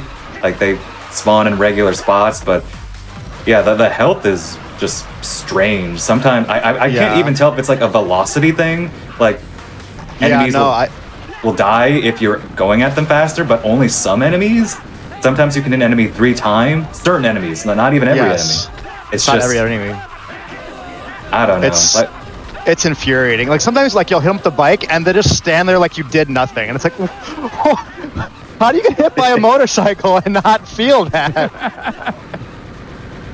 It's very like that guy. I'm pretty sure he did not. Yeah, that guy that I just hit on second base, literally did not feel a thing. Just stood there and took it like a champ. And you can get knocked off. That is, of course, very bad. Yes, it is. Oh, I wasn't sure if you actually could on this stage or not. That sucks. Yeah, I've definitely gotten knocked it off during the middle of a run. I'm like, you know what? That's a run killer right there. Because then at that point, if you get knocked off the bike, it's like you have to kill everybody from scratch. And that's not a huge deal, but if you really did not clean up the outfield before you came to the infield, that's such a huge time loss. Whereas if you're on the bike still after you kill all the infield guys, you can easily just go to the outfield and it doesn't waste that much time. There's also the cutscene where you have to take out your katana. Oh, uh-oh. So it's a very bad thing if you fall off. And it's happened to me. It's happened to every runner, I think. Okay, so there was one guy... Training? Was that? So this is normal for spring training? Yeah, normal for spring training. Only in the minor leagues. Okay. Oh, okay, that's why. Okay, that makes sense. Okay, that's everybody. This stream has been brought to you by oh no, I'm getting trolled. Choice, Stinking Beer. This guy never takes more than 2 hits. Oh my goodness. Yeah. There we go. Now that's everybody. There you go. Hey, it wouldn't strange. It wouldn't be a true speedrun if we didn't have one of those "this never happens" moments.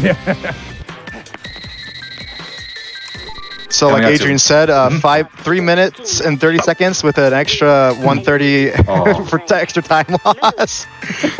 Yeah, like you said, we need to do more labbing on that. It's just especially on bitter. I don't do as much bitter running these days, but I'd like to come back. But we're coming up to one of my favorite bosses, Bad Girl. I mean, this is probably maybe like the fan favorite boss / assassin from this game. I mean, that's probably why she got revived. And like her dad became a character. They needed some way to segue into the next entry in the game, or in the series. Yeah, as I say, a game like this is weird because if you have a character that people really like, the game most likely ends with them dead.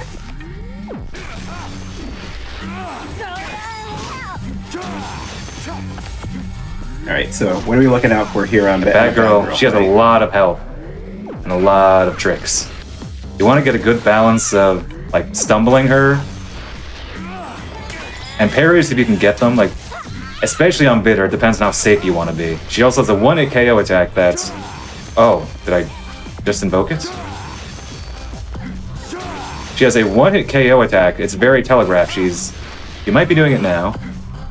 She is. She was doing. I couldn't tell on my screen. So how are you able to get away with this then? Because like normally, if you try to go up and take advantage of hitting her, so when she's crying on the ground, kill you, right? She'll be fake crying if it's a 1-hit KO, or she'll be real crying, which you can hit her. You know when she's fake crying when she has one hand on her bat. That is the 1-hit KO. When she has a hand on the bat. When both of her hands are on her face, that is real crying. You can hit her. Absolutely. The catch being is that it's such a subtle cue, and the game tells you it on the game over screen if you die, and not all the time. But the thing is that it's very rare for her to actually do it. That was so clean. That was very good. Good fight. Very nice. She didn't even Nice. go back to do hitting her minions into play. Yeah. Oh, you're right. I didn't even think of that. That's how good the fight was. So it's most of the time like she'll go and there's no like rhyme or reason for her doing it or not to like summon her minions, but occasionally you'll get a run where she just doesn't go and do it. I think because you had a good pattern with stumbling her and keeping her active. So Yeah. Also, if you guys didn't notice it, so she did the real fake crying where if you mess up and get too close to her, she will go ahead and one-hit KO you. However, you can actually hit her if you're far spaced back. And that's something that not sure if it's really worth it. It might save time because the range on partially charged low is so wide that you can hit her, back up, hit her, and then do two full charged attacks without actually triggering her killing you in one hit. But even though like it is potentially like you can actually hit her like without having to worry about 1-hit KO, like you like strafe to the left to see if she has two hands on the bat while doing, or two hands on her face while doing a charge attack, and then it's like, oh yeah, she's doing it, I can go in. To me, it doesn't happen nearly consistent enough to where you actually like get like positive expected value for it. So I was like, we need to figure out some way to hit her where like it accounts for the fact that she may or may not be fake crying. Real fake crying or fake crying is what I call it. 'Cause more often than not, it's the real fake crying. Well, this is a mechanic of that fight I actually did not know, so that's going to be really fun the next time I play this game to look out for that.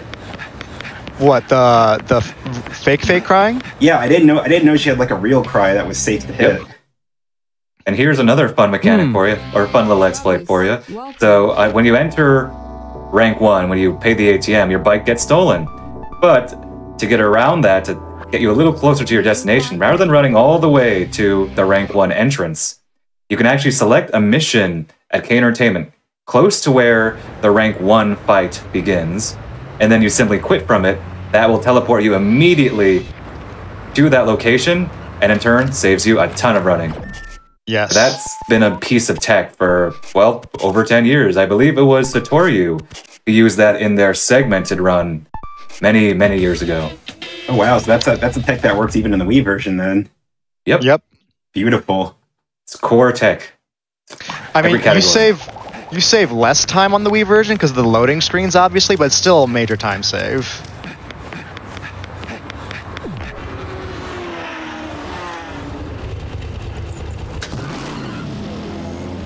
And I can't believe this is the only time they actually have bike combat in this game. Yeah. Well, let's see if they actually enjoy it.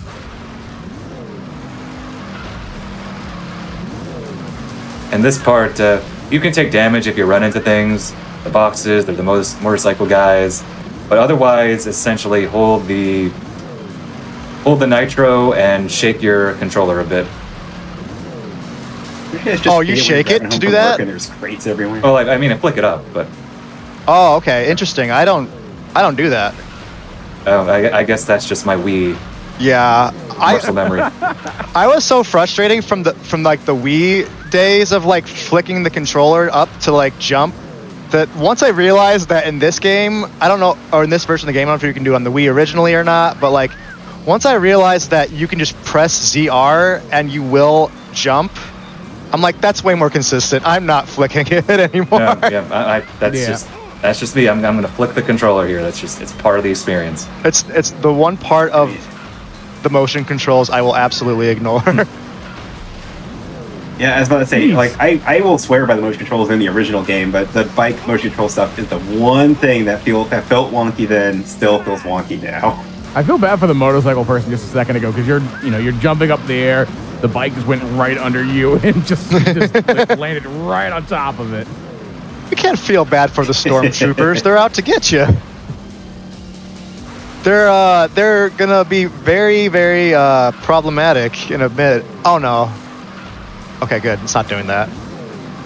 So recently I discovered that you can like edge yourself into the wall and like not move during this section, and I'm just like, it isn't like it loses you a little bit of time, but like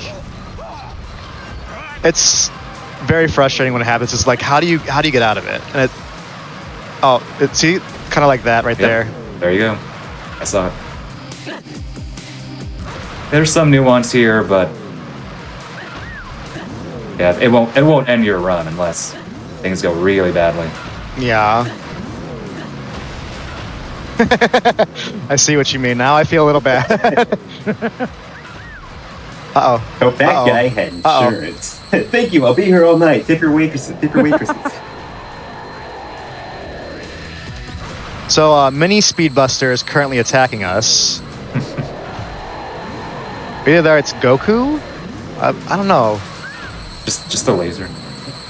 Okay, Probably let's see if I can skip. Yep. I think that's my biggest contribution to this game. And it only saves like 2 seconds. If you mess it up, like Adrian did last time No More Heroes was on GDQ. You remember that? Yes, I'm not trying to rub it in. I'm really not. No. I find it funny you mentioned it. Yeah. If you mess it up, it's like a 2-minute time loss for it. But I feel like as the guy who invented that, I kind of have to go for it.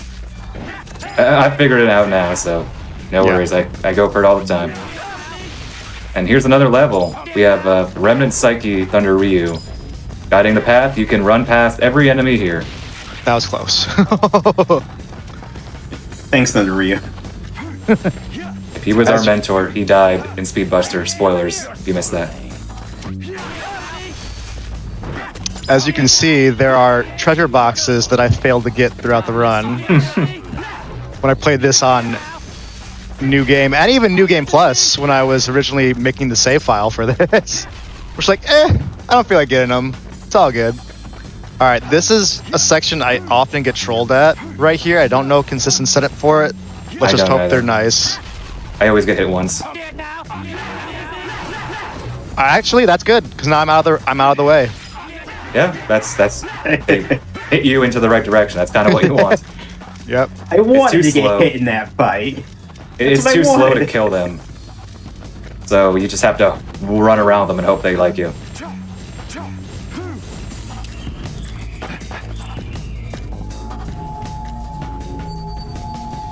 Oh yes, let us stare menacingly at our old student.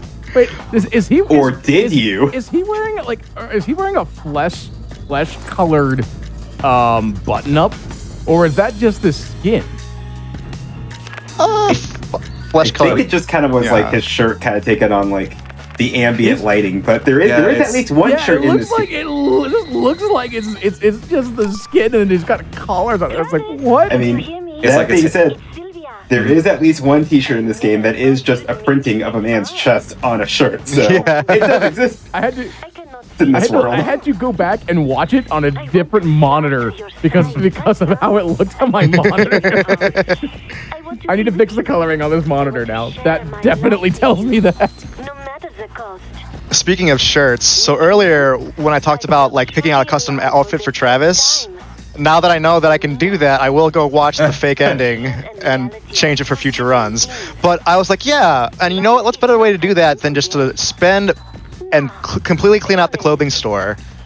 And because of that, I wasted like 2 hours or so because the clothing store gets really expensive. It does. So like for this run, for a New Game Plus run, you need like $1.5 million at least in order to do it without having to like grind for side missions or anything like that. It's like somewhere between 1.5, 1.6.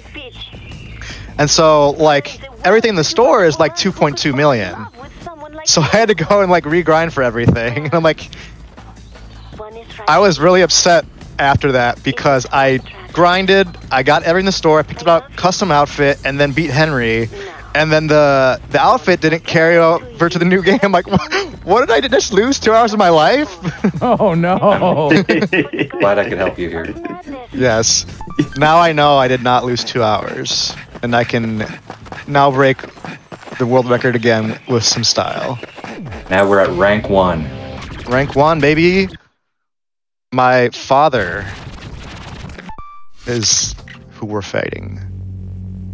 Oh. Ah, darn. Mashing start. Oh, it's Gene. Not to be confused with Gene the cat. Am I remembering it? Am I misremembering? But isn't his ex-girlfriend also named Jean? Well, this is her. Oh, this is sister? No, Yes. this is his sister, not his ex-girlfriend. That's the twist, folks. Oh. Yes, half sister, girlfriend. They tell you it in a sped up speech, as the game is very liberally making fun of video game endings and tropes. Yeah, hilariously when she shows up, she's like, I'll explain everything, and then it just fast forwards for a few minutes, and very quickly when this game came out, I remember somebody did slow it down and upload it to YouTube, and it is cool. I will give a content warning though, it's a bit of a swarthy story, but it's still kind of a cool thing to go check it out if you're a fan of this game and you have not watched it. Assuming she behaves, she's actually not too difficult of a fight. She's very easy to manipulate, and she's doing the right thing. She does that combo, you wait for her to end it, and then you slash her. Oh no, we lost! Oh no! But wait, we won! So, Adrian, you probably know this more than I do, but do we ever get an explanation for what happens to the hole in Travis's chest? Nope. It's just, for all we know, Gene's hand is still embedded into Travis's chest. Might possess some Metal Gear Solid 2 Ocelot style. And I think this is a fight a lot of people I've been looking forward to, but it's a fight of endurance, and I know Young might need to focus on this one. Yes and no. Just let us know. You guys can go ahead and talk it up. I'm fine. I did say recently that like recently I haven't died to this fight in like over a decade since the Wii days, and then I went ahead and died as I was doing World Record pace like a couple runs ago, I should say. First time in like over a decade I died to this fight. So yeah, this is the real final boss. This is Henry. He hasn't told us who he is yet, so I'm not going to say our relation to him yet. But I was about to say it though, because it's great. I just want to take a guess. Is he related to Kylo Ren? Because this game came out in 2007. Oh no! When that movie came out, he's got a lightsaber that is almost exactly, except for the color of Kylo Ren's lightsaber. Yeah, when that movie came out and they showed off, I think it was in like the first teaser they showed off that hilt, and I was like, oh, that's Henry's sword. He's got Henry's sword. Cross saber. No, he is Travis's handsome, long lost, handsomer twin Irish brother. And he has a ridiculous amount of health on bitter. And, Oh yeah. And reminder that Young has all of the upgrades here. Has infinite battery as well as max strength. And even then, it's still like if you're playing really well. Like I think my PB is 5-6 minutes. It's been a while, but compared to a lot of fights in this game are like what 1 minute on bitter even. At least the early ones. There's another one of those fights like on a casual playthrough, put on a pot of coffee. You'll be here for a while. Yeah. It's a fun fight. It's a fun one. Yeah, the goal here is to on bitter because the parry timing is so hard. Even I find it hard to rely on them as much. So you really want to just get charge attacks in and hope that you do not get hit. You can see Young doing the classic, making him stumble strategy. Just, you do one quick slash at the end of their combo that makes him stumble, gives you the chance to charge. Man, this game looks so good on Switch. I'm so happy it got a re-release. Them harsh shadows, man. Me too. I think it's like it was really hard for me to find this game because I never played it until the Switch version. Right?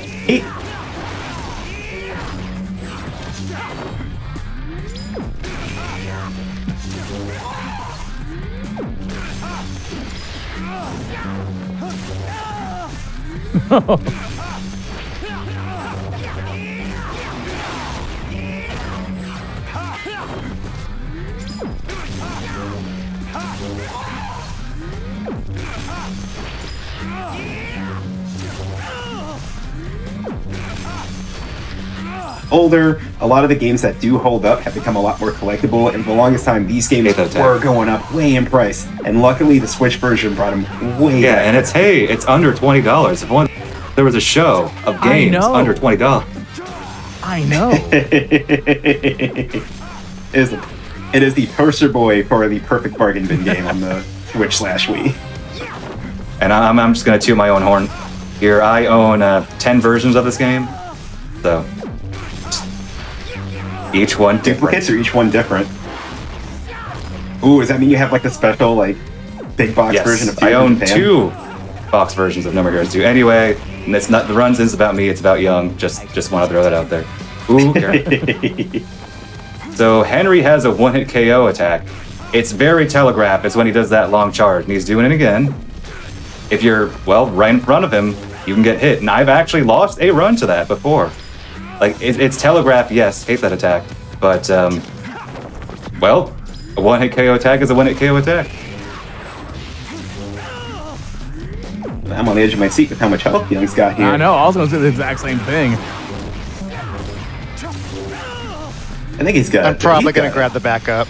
I was going to say, I didn't want to say anything, but in case it was in your mind, but... Yeah.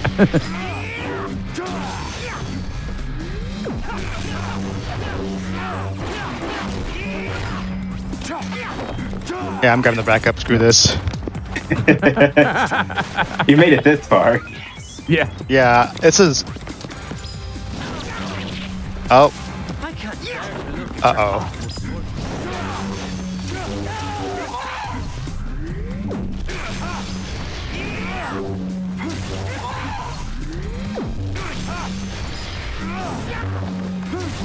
We're all on the edge of our seat right now. Right? Even chat.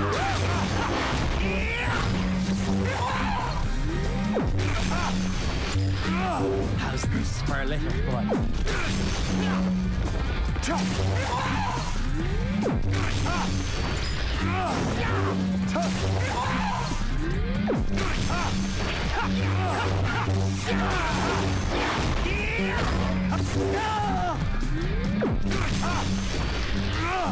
Oh, nice. Oh, wow. That's time, by the way. That's time, by the way. Nice job. Very nice job. I was literally just right in front of my screen, just seeing how, just inches, just Oh my gosh, is he Yeah, nice. Yeah, that's what we were all like that's just that one move. You like go off and say the one thing you shouldn't say, and you get distracted for half a second. Oh wow, what a way to end. Oh my goodness. I'm not sure how you feel, Young, but to me, I think the hardest split is this one, Henry. Just the battle of endurance. The final split after about 2 hours of running is the worst. It's the hardest split. Oh. It's funny because like every boss in this game besides Henry is like a minute 30. Even with new Speedbuster strats, it's still like a minute 52 or something like that. Henry, and I was watching your PB for Sweet, Adrian, and it's like the Henry fight is 24 seconds. Yeah, it's like 5:30 plus in this. Yep. He was not playing nice either. I was like a 6:10. She caused me some trouble, all right. But well, if anyone watched this and they were like, you know how women are. man, I really want to see, I want to learn more, like No More Heroes 1, 2, or 3, or any of those spin-offs, or anything, maybe any other Suda, where would they go to learn more all about that? But a good woman. What? I'm gonna default that Adrian on that one. Oh, okay. Yeah. Well, Gotta plug the Discord as usual, the Suda51 speedrunning Discord. We have it linked on the No More Heroes speedrun.com page, all the pages, as well as the Killer 7 page. But if you want to go there, we're not the biggest community. I always like to say we're a small but resilient community. You know, we have a lot of people that are willing to help you out or are just interested in talking about the game and seeing other people run the game. So, yes, the Suda51 speedrunning Discord. That's what I recommend. Awesome. A couple words here from me at the end. I want to thank Vesper for giving me the opportunity to drop a game that means so much to me during GDQ. It's always been a dream of mine to come on and do a run for y'all. I say this partly jokingly, but as a side plug, shameless side plug, if anyone has any leads on entry-level software development jobs that is proficient in Python after graduating a software engineering bootcamp, let me know. You can DM me on Instagram at YoungBunkcoin, all one word. And then lastly, but most importantly, I don't know if Suda will see this, but I have to try anyway. It's still out there somewhere in Grasshopper Manufacturer's warehouse or something, and you were able to part with it. I would really, really like a roll or two of the No More Heroes toilet paper. It would mean the world to me. It would mean the world to me. Oh my god. I gotta do it. Oh my god. Oh my goodness. What was the final time? I think 139. It's saying 140, but I think it was a little late. But it's a great time. Yeah. But anyway, it's also if anyone wanted to follow any one of y'all, where would they go to follow y'all? Honestly, I'm not too active on social media since 2022, like the end. I made a New Year's resolution to not really use it anymore. But I guess you can follow me on Twitter at YoungBuckcoin, or pretty much like YoungBuckcoin on Twitter, Instagram, any social media that I'm on, it'll be that. And the commentators? Oh well, I'll go. You go ahead. Go first. Well, I'm always around. I'm always streaming 1 or 2 days a week. Try to do 2 days a week. Twitch.tv/AdrianVG. Also on Twitter, AdrianVG1_. I also have a YouTube channel. Same thing. Just I'm using AdrianVG everywhere. So yeah, I'm not running No More Heroes as much these days, but I'm always in the loop, and I've been doing Let It Die and some Killer 7 lately. So yeah, I'm a Suda51 guy. So if you want Suda51, I'm your guy. To cut you off real quick, JC, I forgot. I do have a YouTube channel that I do post on regularly. all my runs are on there. I initially did the first No More Heroes 3 speed run, and it's the only run I've done. I just wanted to crap one out to be on the leaderboards, to be like first. But anyway, I make comedy videos. They're mostly geared towards the Dance Dance Revolution / Stepmania community. But for the past year, I've been taking improv classes. In a few weeks, I'll be doing sketch, like written sketch. So I haven't made a comedy video in a while, but after that class is done, you can be sure as shit pardon my French, that I will be start making more scripted content, both dance game and not more generalized content as well. It's at Young Buckcoin as well, so if you couldn't tell. Go ahead, JC. You can find me online at Sonic9JCP on all the channels, Twitter, Instagram, Blue Sky, anything that matters, really. I write, I draw. If you are a subscriber to Nintendo Force magazine, you've probably seen my comics or some of my articles in there. I'm also the brand manager for the Yeti, so if you're going to be at AGDQ in just a few weeks, stop by the table, the Yeti table. I'll be there. If you watch this stream, say hi and let me know what you thought. I'd love to talk to anybody who watched it, and thanks again for turning out for it and stuff. So yeah, I might be one of the, if you pre-ordered a t-shirt at GDQ, I might be one of the guys handing it to you, so look forward to that. Oh man, if it wasn't for Vegas being the exact same weekend, I would totally be there. Like, I've never been to Vegas before, and it's just coincidentally the same time, and I'm super displeased, not at the fault of anybody else, but like just because of the fact that it's in Pittsburgh this year, and I love Pittsburgh. So many friends out there. Shout outs to the ones of you who are in the chat right now watching me doing the run. I wish I could be there, but Vegas, Vegas baby. Same. Well, thank you all very much for showcasing that great run. But chat, don't worry, we're not done here at the Bargain Bin. We have another great run of Cassette Beasts coming up next, and then afterwards we got Express Lane with one of my favorite games of 2023, Alan Wake 2. So we got a lot of stuff lined up for you tonight. So stay tuned. We're going to take a small break where we get things set for the next run. This is a good time for you to stretch, get up, hydrate, etc. while we get things set up for Cassette Beasts. Stay tuned. Bye.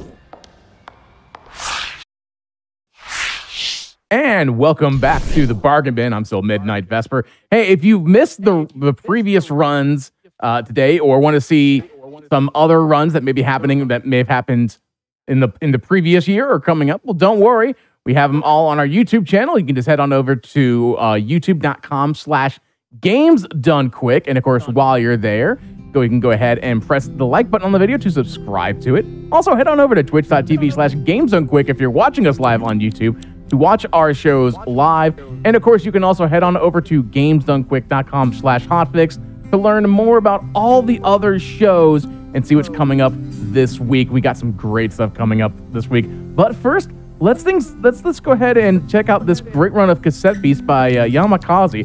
How are you doing today? I am doing really fine. Thanks a lot for everyone who's actually being here watching. I really love this game, and I'm really flattered to show to everyone. I'm not sure if everyone knows what it's all about. Cassette Beasts is actually a Pokemon-like game. I think that's the easy way to define the game. But it has a lot of things that do different, that I think most of people that play Pokemon actually wanted that Pokemon had those things. I'm gonna explain a little while I'm doing the run. But first things first, I'm with my friend here, Kazayev, that's going to help me. He's really a great friend, and I will not be doing this alone without him. Yeah, hello everyone, I'm Kazayev, and I'll say sorry in advance because I'll call the monsters Pokemons probably, and I use Pokemon terms a lot, but yeah. Yeah, but I actually played the game for 3 months and I still call them Pokemons. Yeah.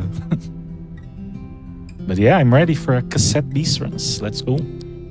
Right, that's the any percent seeded category. I'm going to start this with this number, random seeded, right here, that you can see.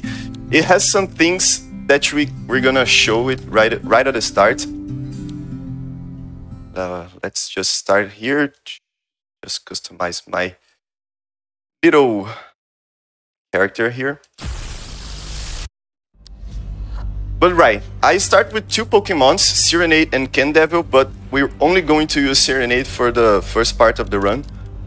Serenade has a move that actually will have a second effect that will help a lot us during the run, because it will have 80% chance to hit twice.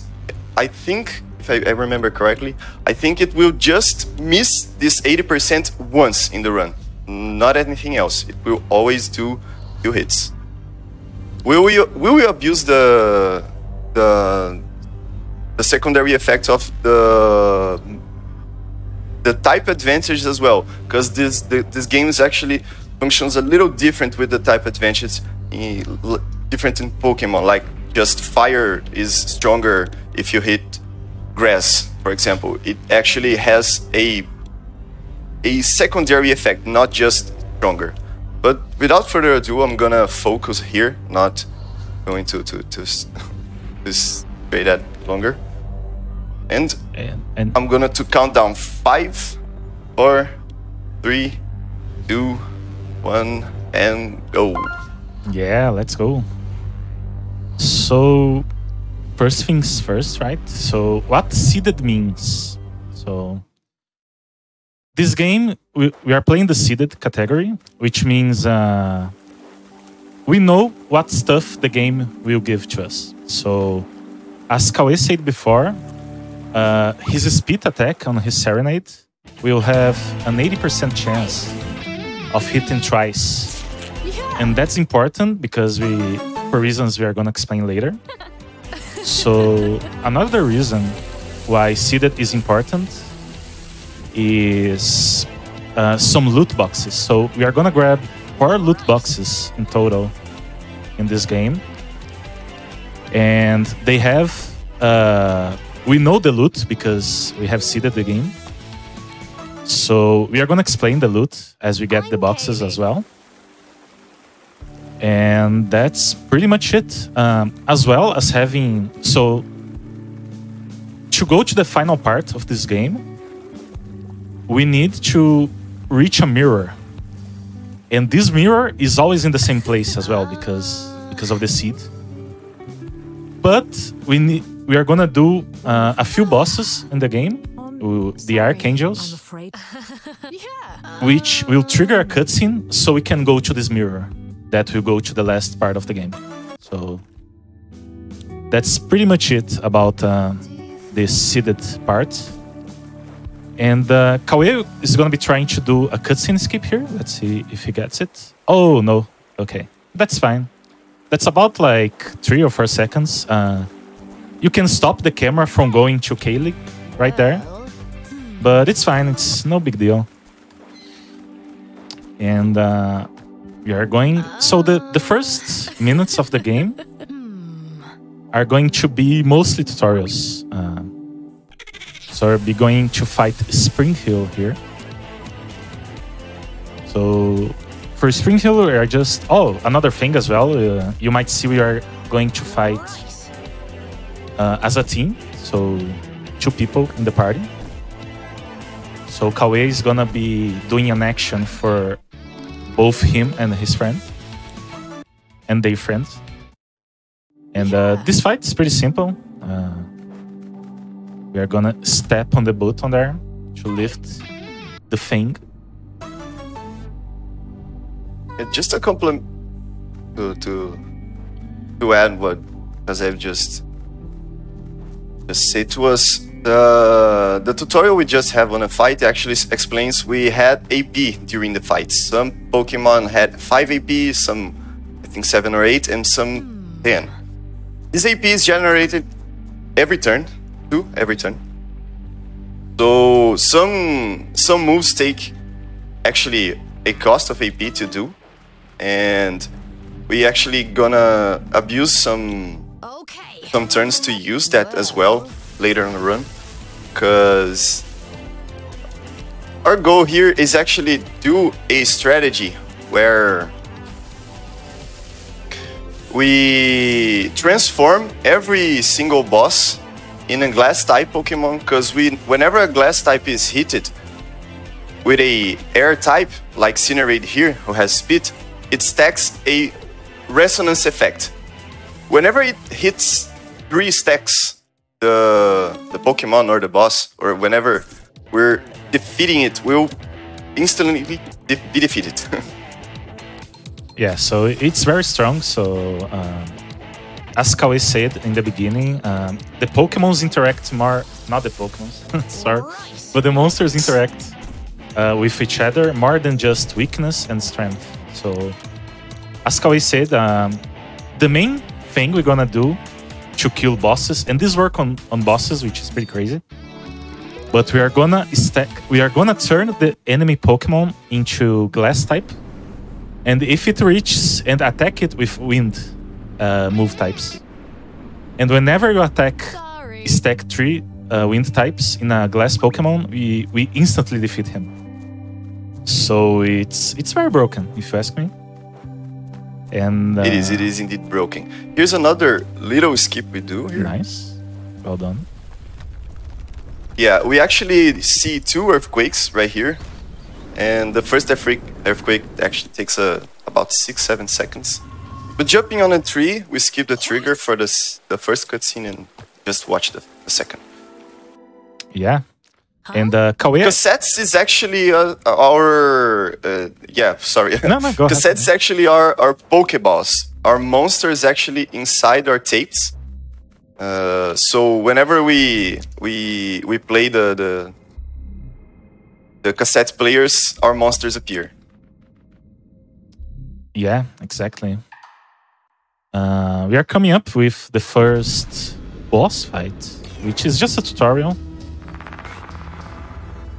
But yeah, that one thing we didn't say yet, it's Kawe opened his first box.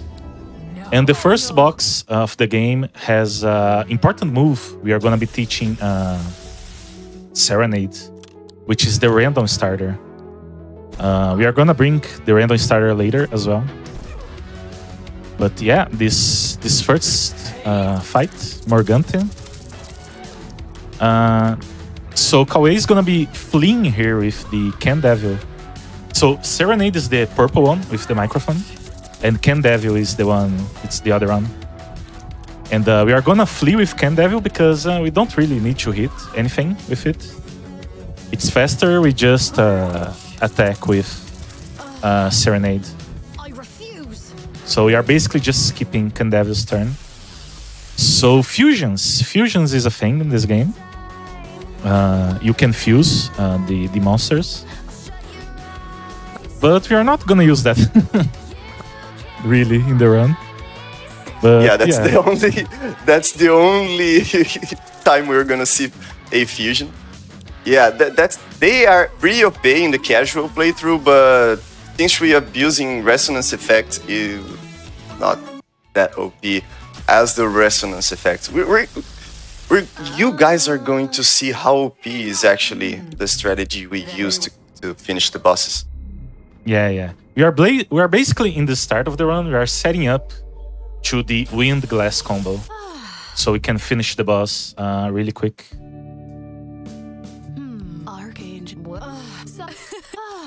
So yeah, little bit of talking here after the tutorial. Yeah, a little trivia here. We have another 5 partners in this game, not just Kaylee. So.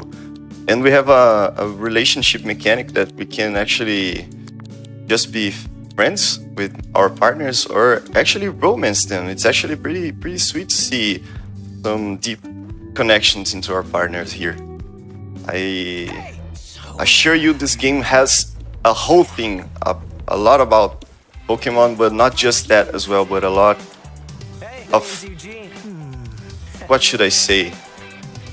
A lot of inspirations like Zelda-like exploration, the battles and the music's actually pretty retro style to compare the theme of the game.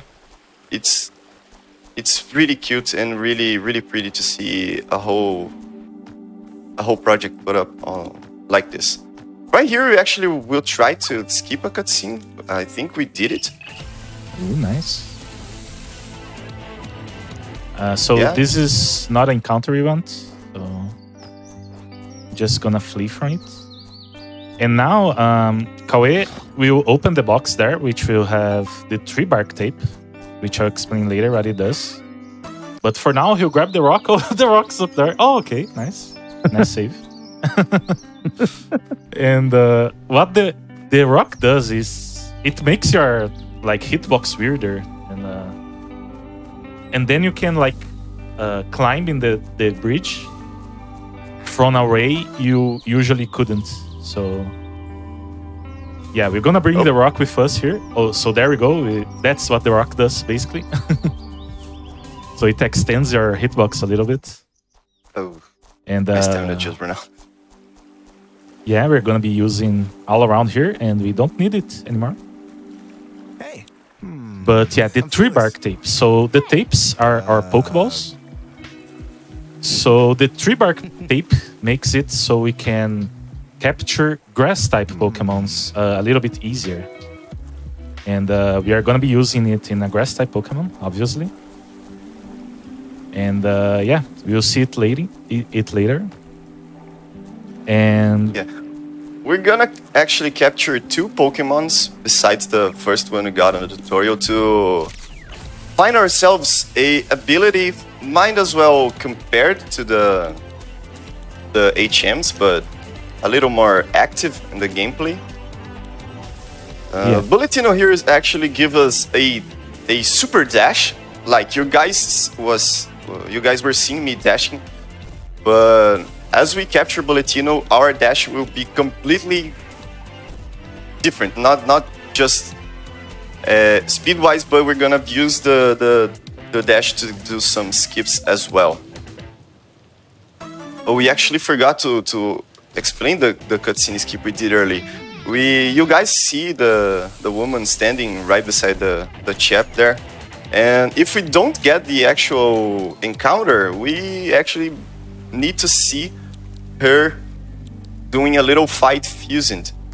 So it takes a little while to actually see the cutscene. So yeah, sorry, Kawaii is doing some menus here, so he's focused. But no problem. So yeah, we actually just got a dash. You always see, so he's dashing really fast right now. So that's a very useful ability to have. And he's gonna do a really cool trick right now. He's gonna use the post as a ramp. Let's see. Oh, nice. Oh, nice. Yeah. That saves a lot of time because usually you have to go all around and to enter the city by the other side. But this way we just reach the city a lot faster. So Kawaii just bought the glass camouflage.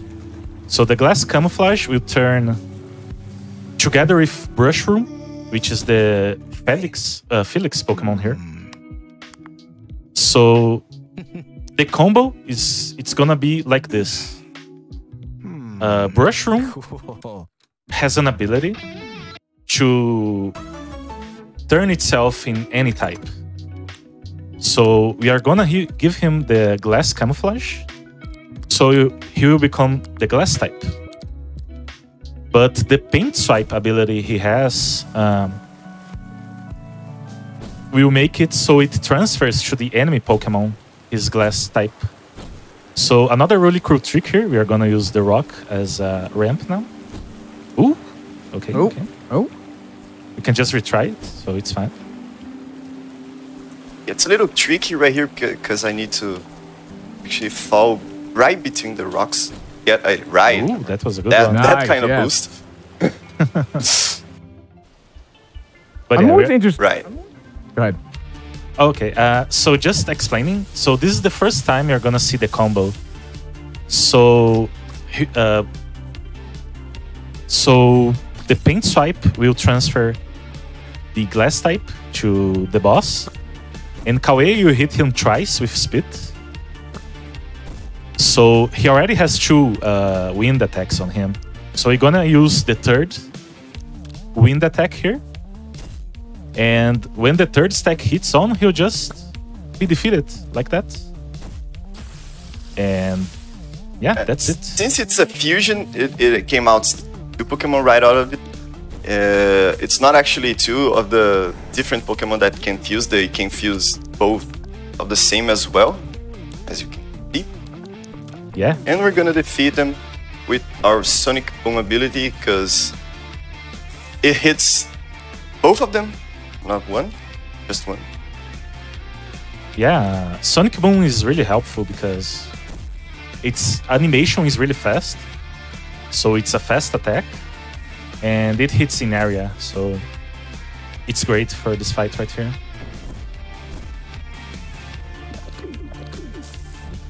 Right here we had a bit of an RNG in front of us. Actually, yeah, seeded, by the way. But we have two problems right here. Our fleeing rate, that can be really low if we encounter some bad guys right here, because we need to capture this pumpkin right here. And our friend can as well attack with a move called Jump Scare. And it can flinch my mates. If he use Jump Scare on my one that's capturing it, it will cancel the capture, and the run it would die, but I just saved, so let's just try. It's actually a good encounter. Yeah, so use the tree bark right here. Yeah, you're gonna use the tree bark tape here we got on the box. And yeah, should be fine. It did actually boost its speed, that actually lowers my fleeing rate. Did you just beat a pumpkin pie? Yeah. I did not. It ate it itself. Oh my! Yeah, it's. Now that I think about it, yeah. Yeah, 15% is actually pretty low, so I'm gonna just attack right here. Yeah, so Kawaii is gonna be attacking to increase the chance to capture it. So why we are capturing No, it? I already captured it. Yeah, I'm trying to flee. Oh, sorry. Yeah. So yeah, after we capture it, we are gonna try to flee, because we want to capture this monster only for his overworld ability, actually. So his overworld ability is really strong. It's we are gonna be turning into a grass ball that can climb walls. So it's just a very hand ability, as well as the main ability we will use for the glitches and the skips that are coming up. Oh, it's the rock. That's okay. Okay, I'm gonna that's use good. that to climb right here. We're gonna be using the rock again for extra extended hitboxes. So here a little puzzle with the statues, so we can grab our final box, I believe. And this box has a very powerful move, which is the Quick Smack, which is basically a quick attack, Pokemon's quick attack. So it's a move that has priority, and it's a wind type move, so it can stack the resonance we need to kill bosses. So yeah, we just got this box right here to open up the station that we need to go right now. Just a little puzzle to solve before our first great skip. Yeah, this skip is really cool. Let's see how it goes. I'll let Kawaii focus on it a little bit. So basically, Wait. Sorry, what? If you don't mind to explain. Oh, okay. So what Kawaii is gonna be doing? Oh, sorry. I just hold the button to fast travel back to the cafe. Yeah. It's fine. You can just swap back. Yeah. So Kawaii is gonna be hitting a trigger there. So when he hits the trigger, he's gonna press pause, and then he's gonna play the music song. So there's all this lore reason we have to complete a song in order to know where the mirror is. So we have this log song in our menu that we are gonna play when we hit the trigger, and that will cancel the trigger, basically. So it can go out of bounds because the trigger to go to the boss is behind. Oops, let's see. That looked good. Nice. There we go. First try. Very nice, yes. Yeah, and the trigger for the boss is right behind that little door. So this skips doing the whole dungeon and grabbing an item to be small, and then you can go through that door. What? But yeah, we can do this instead, and here's Alice. And Alice is not gonna be different from the other boss. We're gonna use glass camouflage, transfer it to Alice. And then we are gonna stack 3 wind type moves. Yeah, the order of the two is actually wrong. The Serenade was meant to be down. Ooh, okay. Yeah, actually going to need to restart the run. Oh, So okay. how to run the fight. Yeah, the fight. Uh-oh. We should be fine. We can just go back.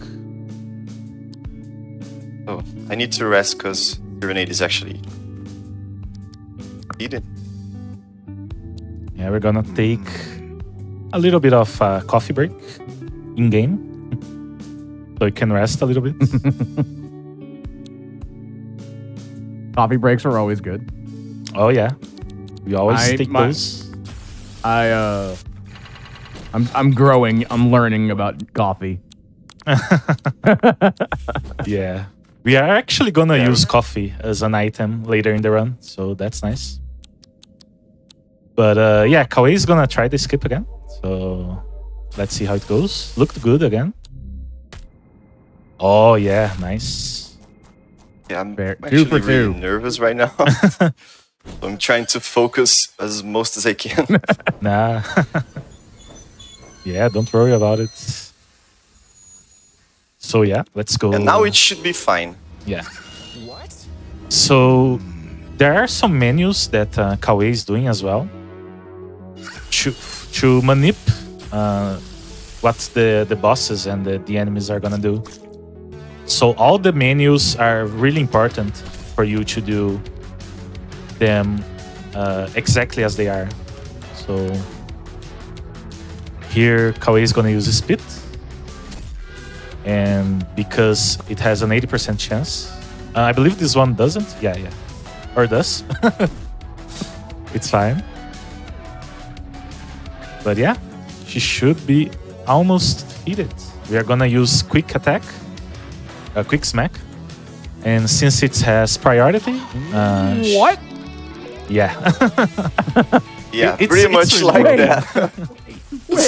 Wait a second. Yeah, this is supposed to be a boss, okay? For anyone who didn't play the game, this is like a boss. It shouldn't be that fast. Yeah, this strat is pretty broken, and as soon as you understand how it should work, but guys, it really makes the game that easy. Even on harder difficulties, the strat is pretty broken. So Yeah. right here, gonna do another little menuing. Sorry for earlier. Yeah, so about the moves, there's 2 moves that I didn't explain yet that we got in the boxes, which is random starter and custom starter. So they both make it so we have a turn 0, which are moves that go before the battle starts. So it's before turn 1, we can make it so some moves goes before turn 1, like the battle even starts. So custom Yeah, starter. some battles will actually start with 2 stacks of resonance on some bosses, and we just need quick smack, and they will be defeated in 1 turn. Yeah, they don't even get a chance to play. So yeah, custom starter will. So this is another trick, by the way, that's going on. This is a lot easier than the previous one. You can just go off bounds like that and go to the boss area once again, skipping all the dungeon. And yeah, this is our friend Popetox.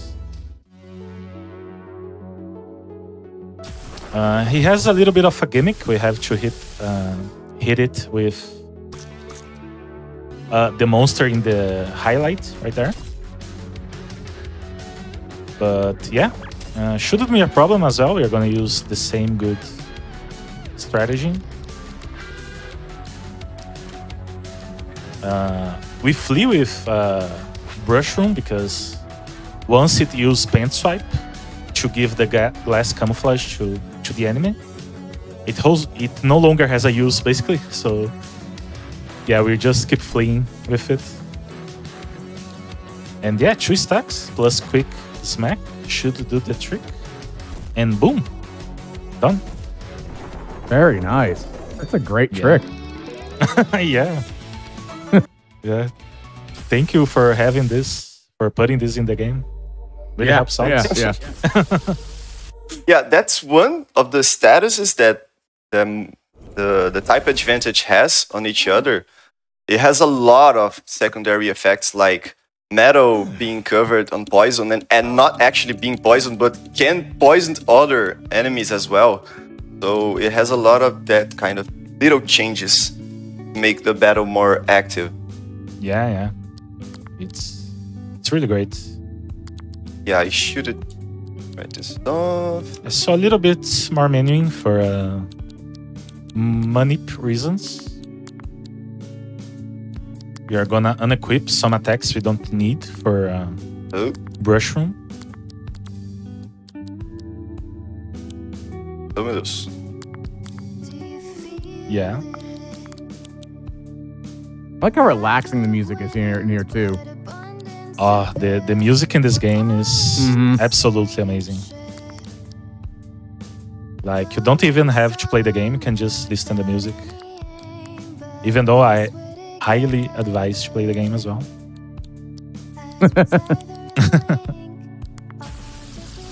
Yeah, so just going for the next boss. So as you all can see, we are pretty much set it up for killing anything in the game. So we are just going after the bosses now. And these next bosses are really, really fast.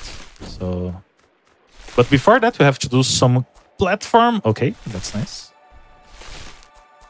Yeah, you guys are going to see the potential of these abilities combined right here with the with the spike ball, the flying one, and we actually have 2 other abilities. The magnetic one, we used to use this ability to reach the top of the mountain on the 1.2 version of the game. We used a different seed to play as well. Since it's the 1.5 version of the game, we discover a seed a little more faster, and that does not require the magnet ability. And another one that is actually compared to surf. We can swim. Oh. Yeah, exactly.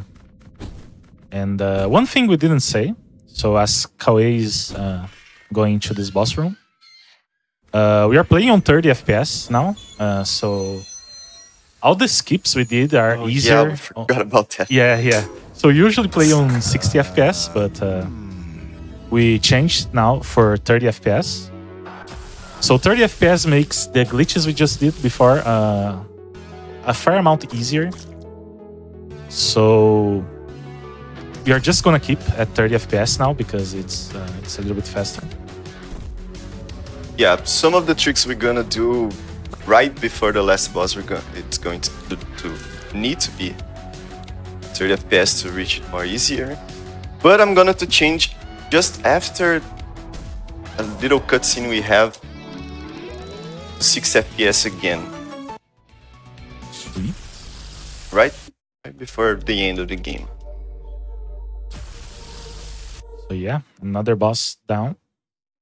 Yeah, right here we saw the potential of turn 0. We actually stacked 2 resonance on our got the boss name here. Oh, it's Babylift. Babylift, yeah. Yeah, now we're gonna do our last boss before the last boss.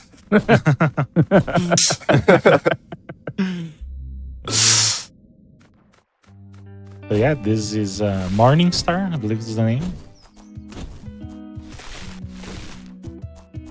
Yeah, right here we actually, I'm gonna explain that our partners had a side quest to do, and this town is actually Kaylee's side quest. I'm going to enter with Felix, so that's why I'm going to do a little skip right here. Yeah, so Kawe is gonna be doing the same thing, so dash, play the log with the song, and we can enter the city. We shouldn't be allowed here with Felix. We should only be entering this city with Kaylee. And there's another one, another skip that should skip a cutscene. Let's see if Kawe can get it as well. This one's not required as the Thief before, but let's try it. Yeah. So if you miss it, it's fine. No big deal. Yeah. Oh, okay. Didn't get the buffer right, but it's okay. We're actually gonna see Kaylee here, but not sure how he's talking to us, but she is. Yeah, Kaylee is not on the party, so... But she'll show up as she should be there. Sorry. But yeah, this should be the last boss, before the last boss. And we are gonna do the same as we always do. Yeah, we got a little cutscene inside as well. Shouldn't take that long. Oh.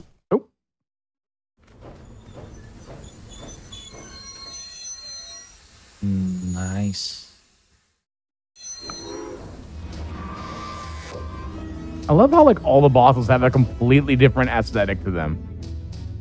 Yeah, that when I saw the first boss up, I was asking myself, is there gonna be a little like the same? But whenever I hit another one, it was completely different.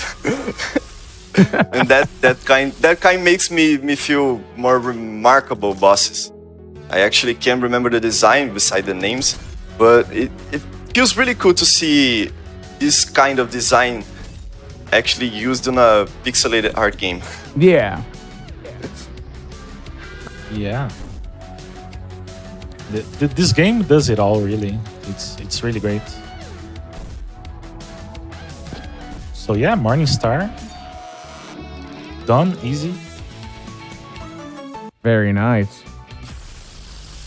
Yeah, so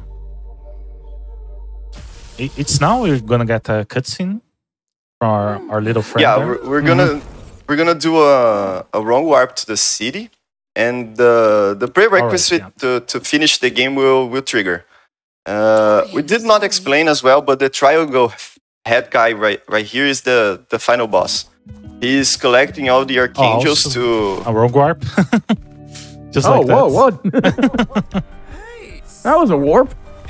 Yeah, so there is this wrong warp. I'm not really sure how it works, but it works. So you just go into that tree, and it has. Yeah, I'll try to resume, but it's actually the hitbox of the warp right there.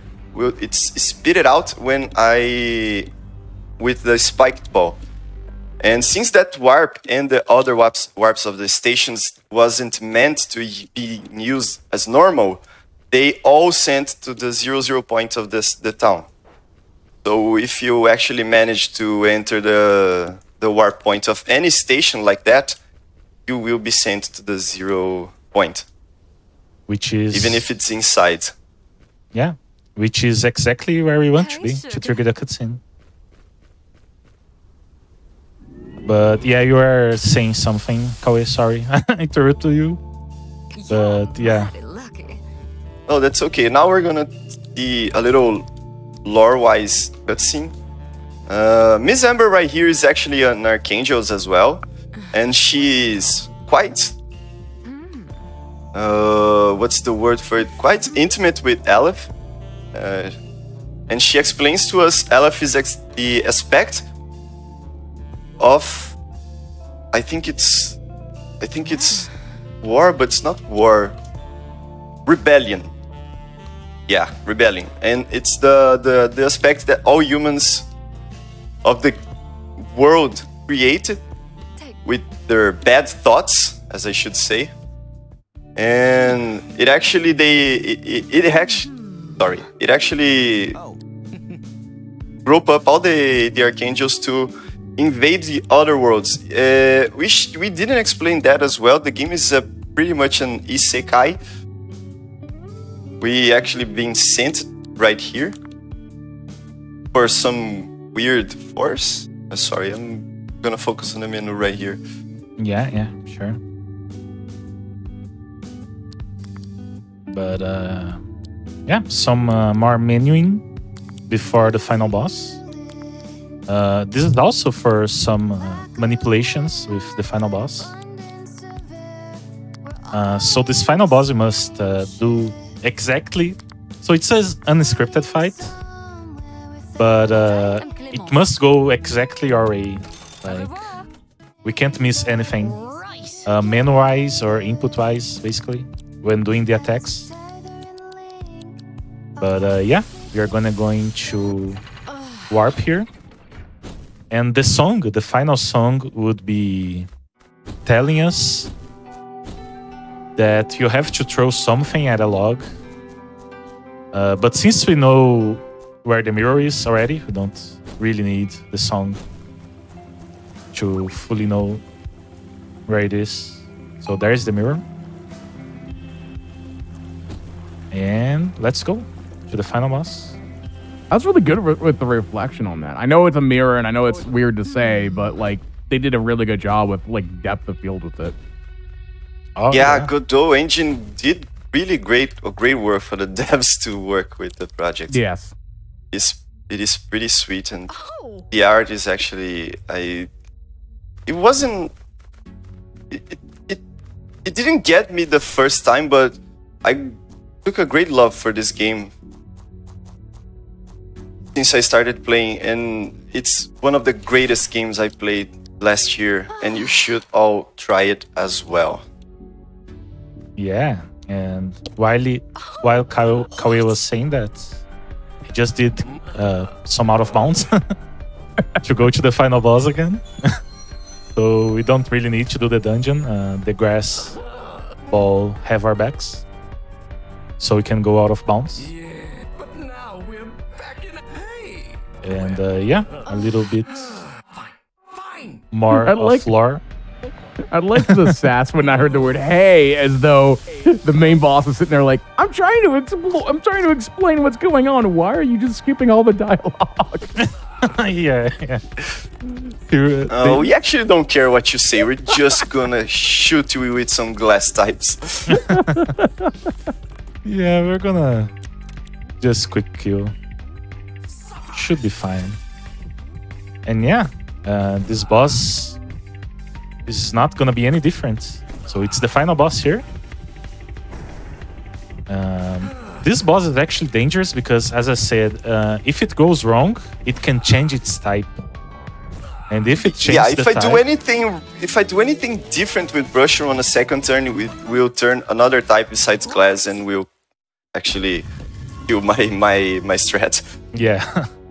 So it have to go exactly as we want. But it did, so we are good to go to the second phase here of the boss. And whoa, he's gonna fuse everyone. Oh, that's no. So dangerous, so strong. Yeah, intimidating. Yeah, not so much. So yeah, once again, glass type.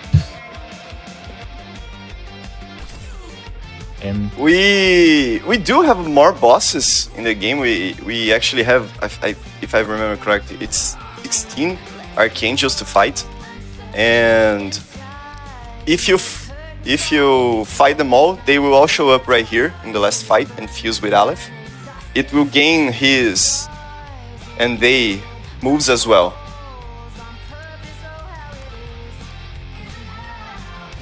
Nice, there we go.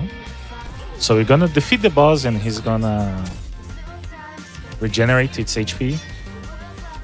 And soon you're gonna be going to the last phase of the boss. Yeah, right here he smashes our tapes to cancel our powers to do some cassette things. But Morgante right here, the first boss, is actually Aleph ex-wife, and is trying to helping us to stop Aleph for destroying other worlds. What? Why? And we actually fuse it with Morgante right here. Good design. Yeah. By the way. Really cool. Yes. And yeah, this last phase is just basically an auto-scroller. So we bought 2 coffee, 2 ice lattes, and we are going to be using here because usually you have to wait for the APs to build up. But since you got the coffees give you 2 AP each time you use them. And yeah, we should be good to go. We're going to use Coda Morgana, which does quite a bit of damage. Yeah. And yeah, the run is basically done. So timing will be when we finish talking with oh, what's her name? Mrs. Ember. Mrs. Ember, exactly. So the timer on the upper left there will stop as well. So yeah, that's it. That's pretty much Cassette Beasts. Very nice. Yeah, guys. Thanks a lot to having me here, having Kazayev here. Thanks a lot for the invite as well, Vesper. I feel a little sorry because I'm not actually used to showcase my runs on English, as you all could see for the entire run. I had my friend here, Kazayev, who is a little more used, but not right. We choked it a little, but we tried our best since we are not used to it. Y'all did a fantastic job. All of y'all, you know. Thanks a lot. The love for this game needs to be shown. This game is really pretty sweet. It has a lot of good little stories inside of it, as I said before, with the partners. It's a cool vibe with the soundtracks. Someone said before on the chat, and I didn't actually could say that, but whenever you fuse within a fight, the theme song go vocals, so it actually has a pretty great job with the soundtrack, since it's all themed with cassettes and all that. Sorry that I could not explain that hard about the tricks and other things as well. It's really a lot going on with the run, with the menuing, since I'm not using to talk in English and explain while I'm doing the run. It's a little harder for me to do everything right. Well, like I said, both of you did a fantastic job with the commentary. You know, kudos all around. If anyone was like wanting to know more about learning about the run of Cassette Beasts, I know there's the almost like a seed, not the seeded category, but more like a seed category for like, I think, randomized. Yeah. Where would they go to find more information about Cassette Beasts as a speedrun? Guys, you can go to the Beaten Studios Discord. That's actually the devs group in the Discords. We have Lena's Inception, that is another game of the studio as well. The speedrunning community is focused all there. I really need to thank the community as well to came up with all the science that they do with the game, because see that it needs to be researched, needs to be a lot of time to actually compile all the route and all the things.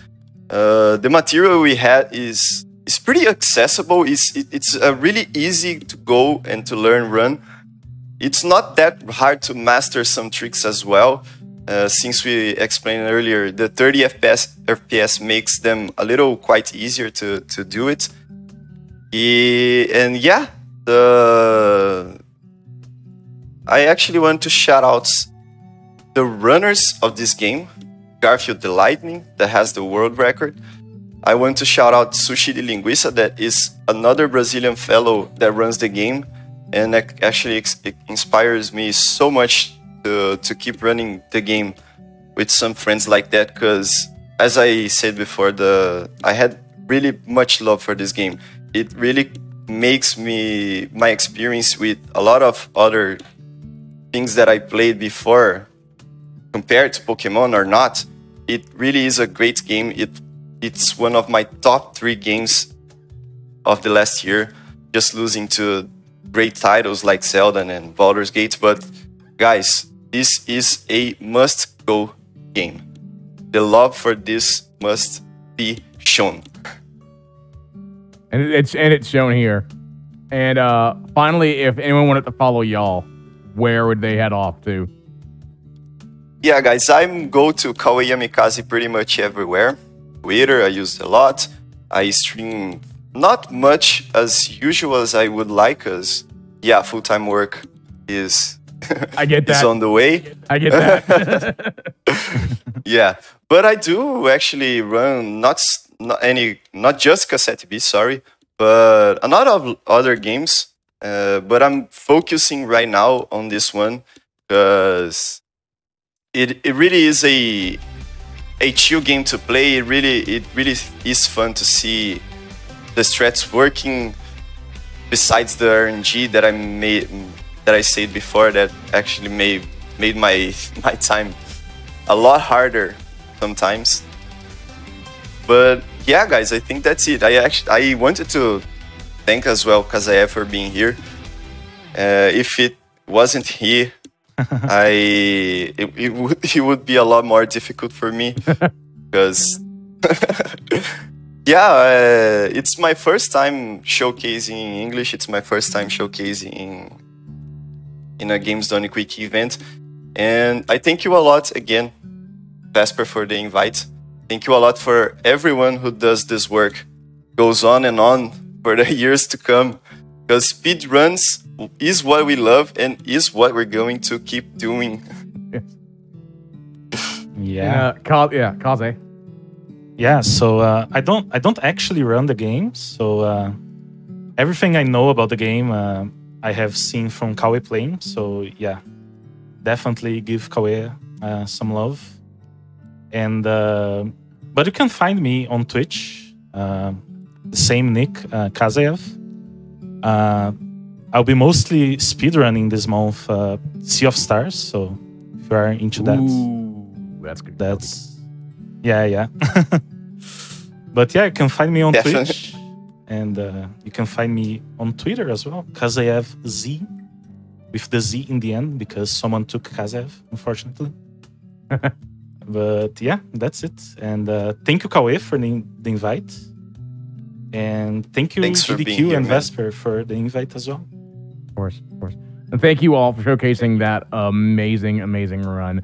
For those that are in chat, do not worry. While the bargain bin may be closing its doors, Express Lane is coming up next, showcasing one of my favorite games of 2023, Alan Wake 2. Big fan of the old gods of Asgard. Big fan. I'm glad they're in that game. But hey, speaking of games, don't forget, Awesome Games Done Quick, 2024, January 14th to the 21st. Prize submissions close tonight. So if you have a crafty or unique gaming prize that you'd like to submit, head on over to gamesdonequick.com for more information. Like I said, they close tonight. That'll do it for me here. But do not feel bad. We're going to get things set up for Express Lane. So this is a great time to get up, stretch, get some water, get some snacks, hydrate, etc., etc. Thank you all very much, and we'll see you later here at the Bargain Bin. Thank you all. Good night. Thank you.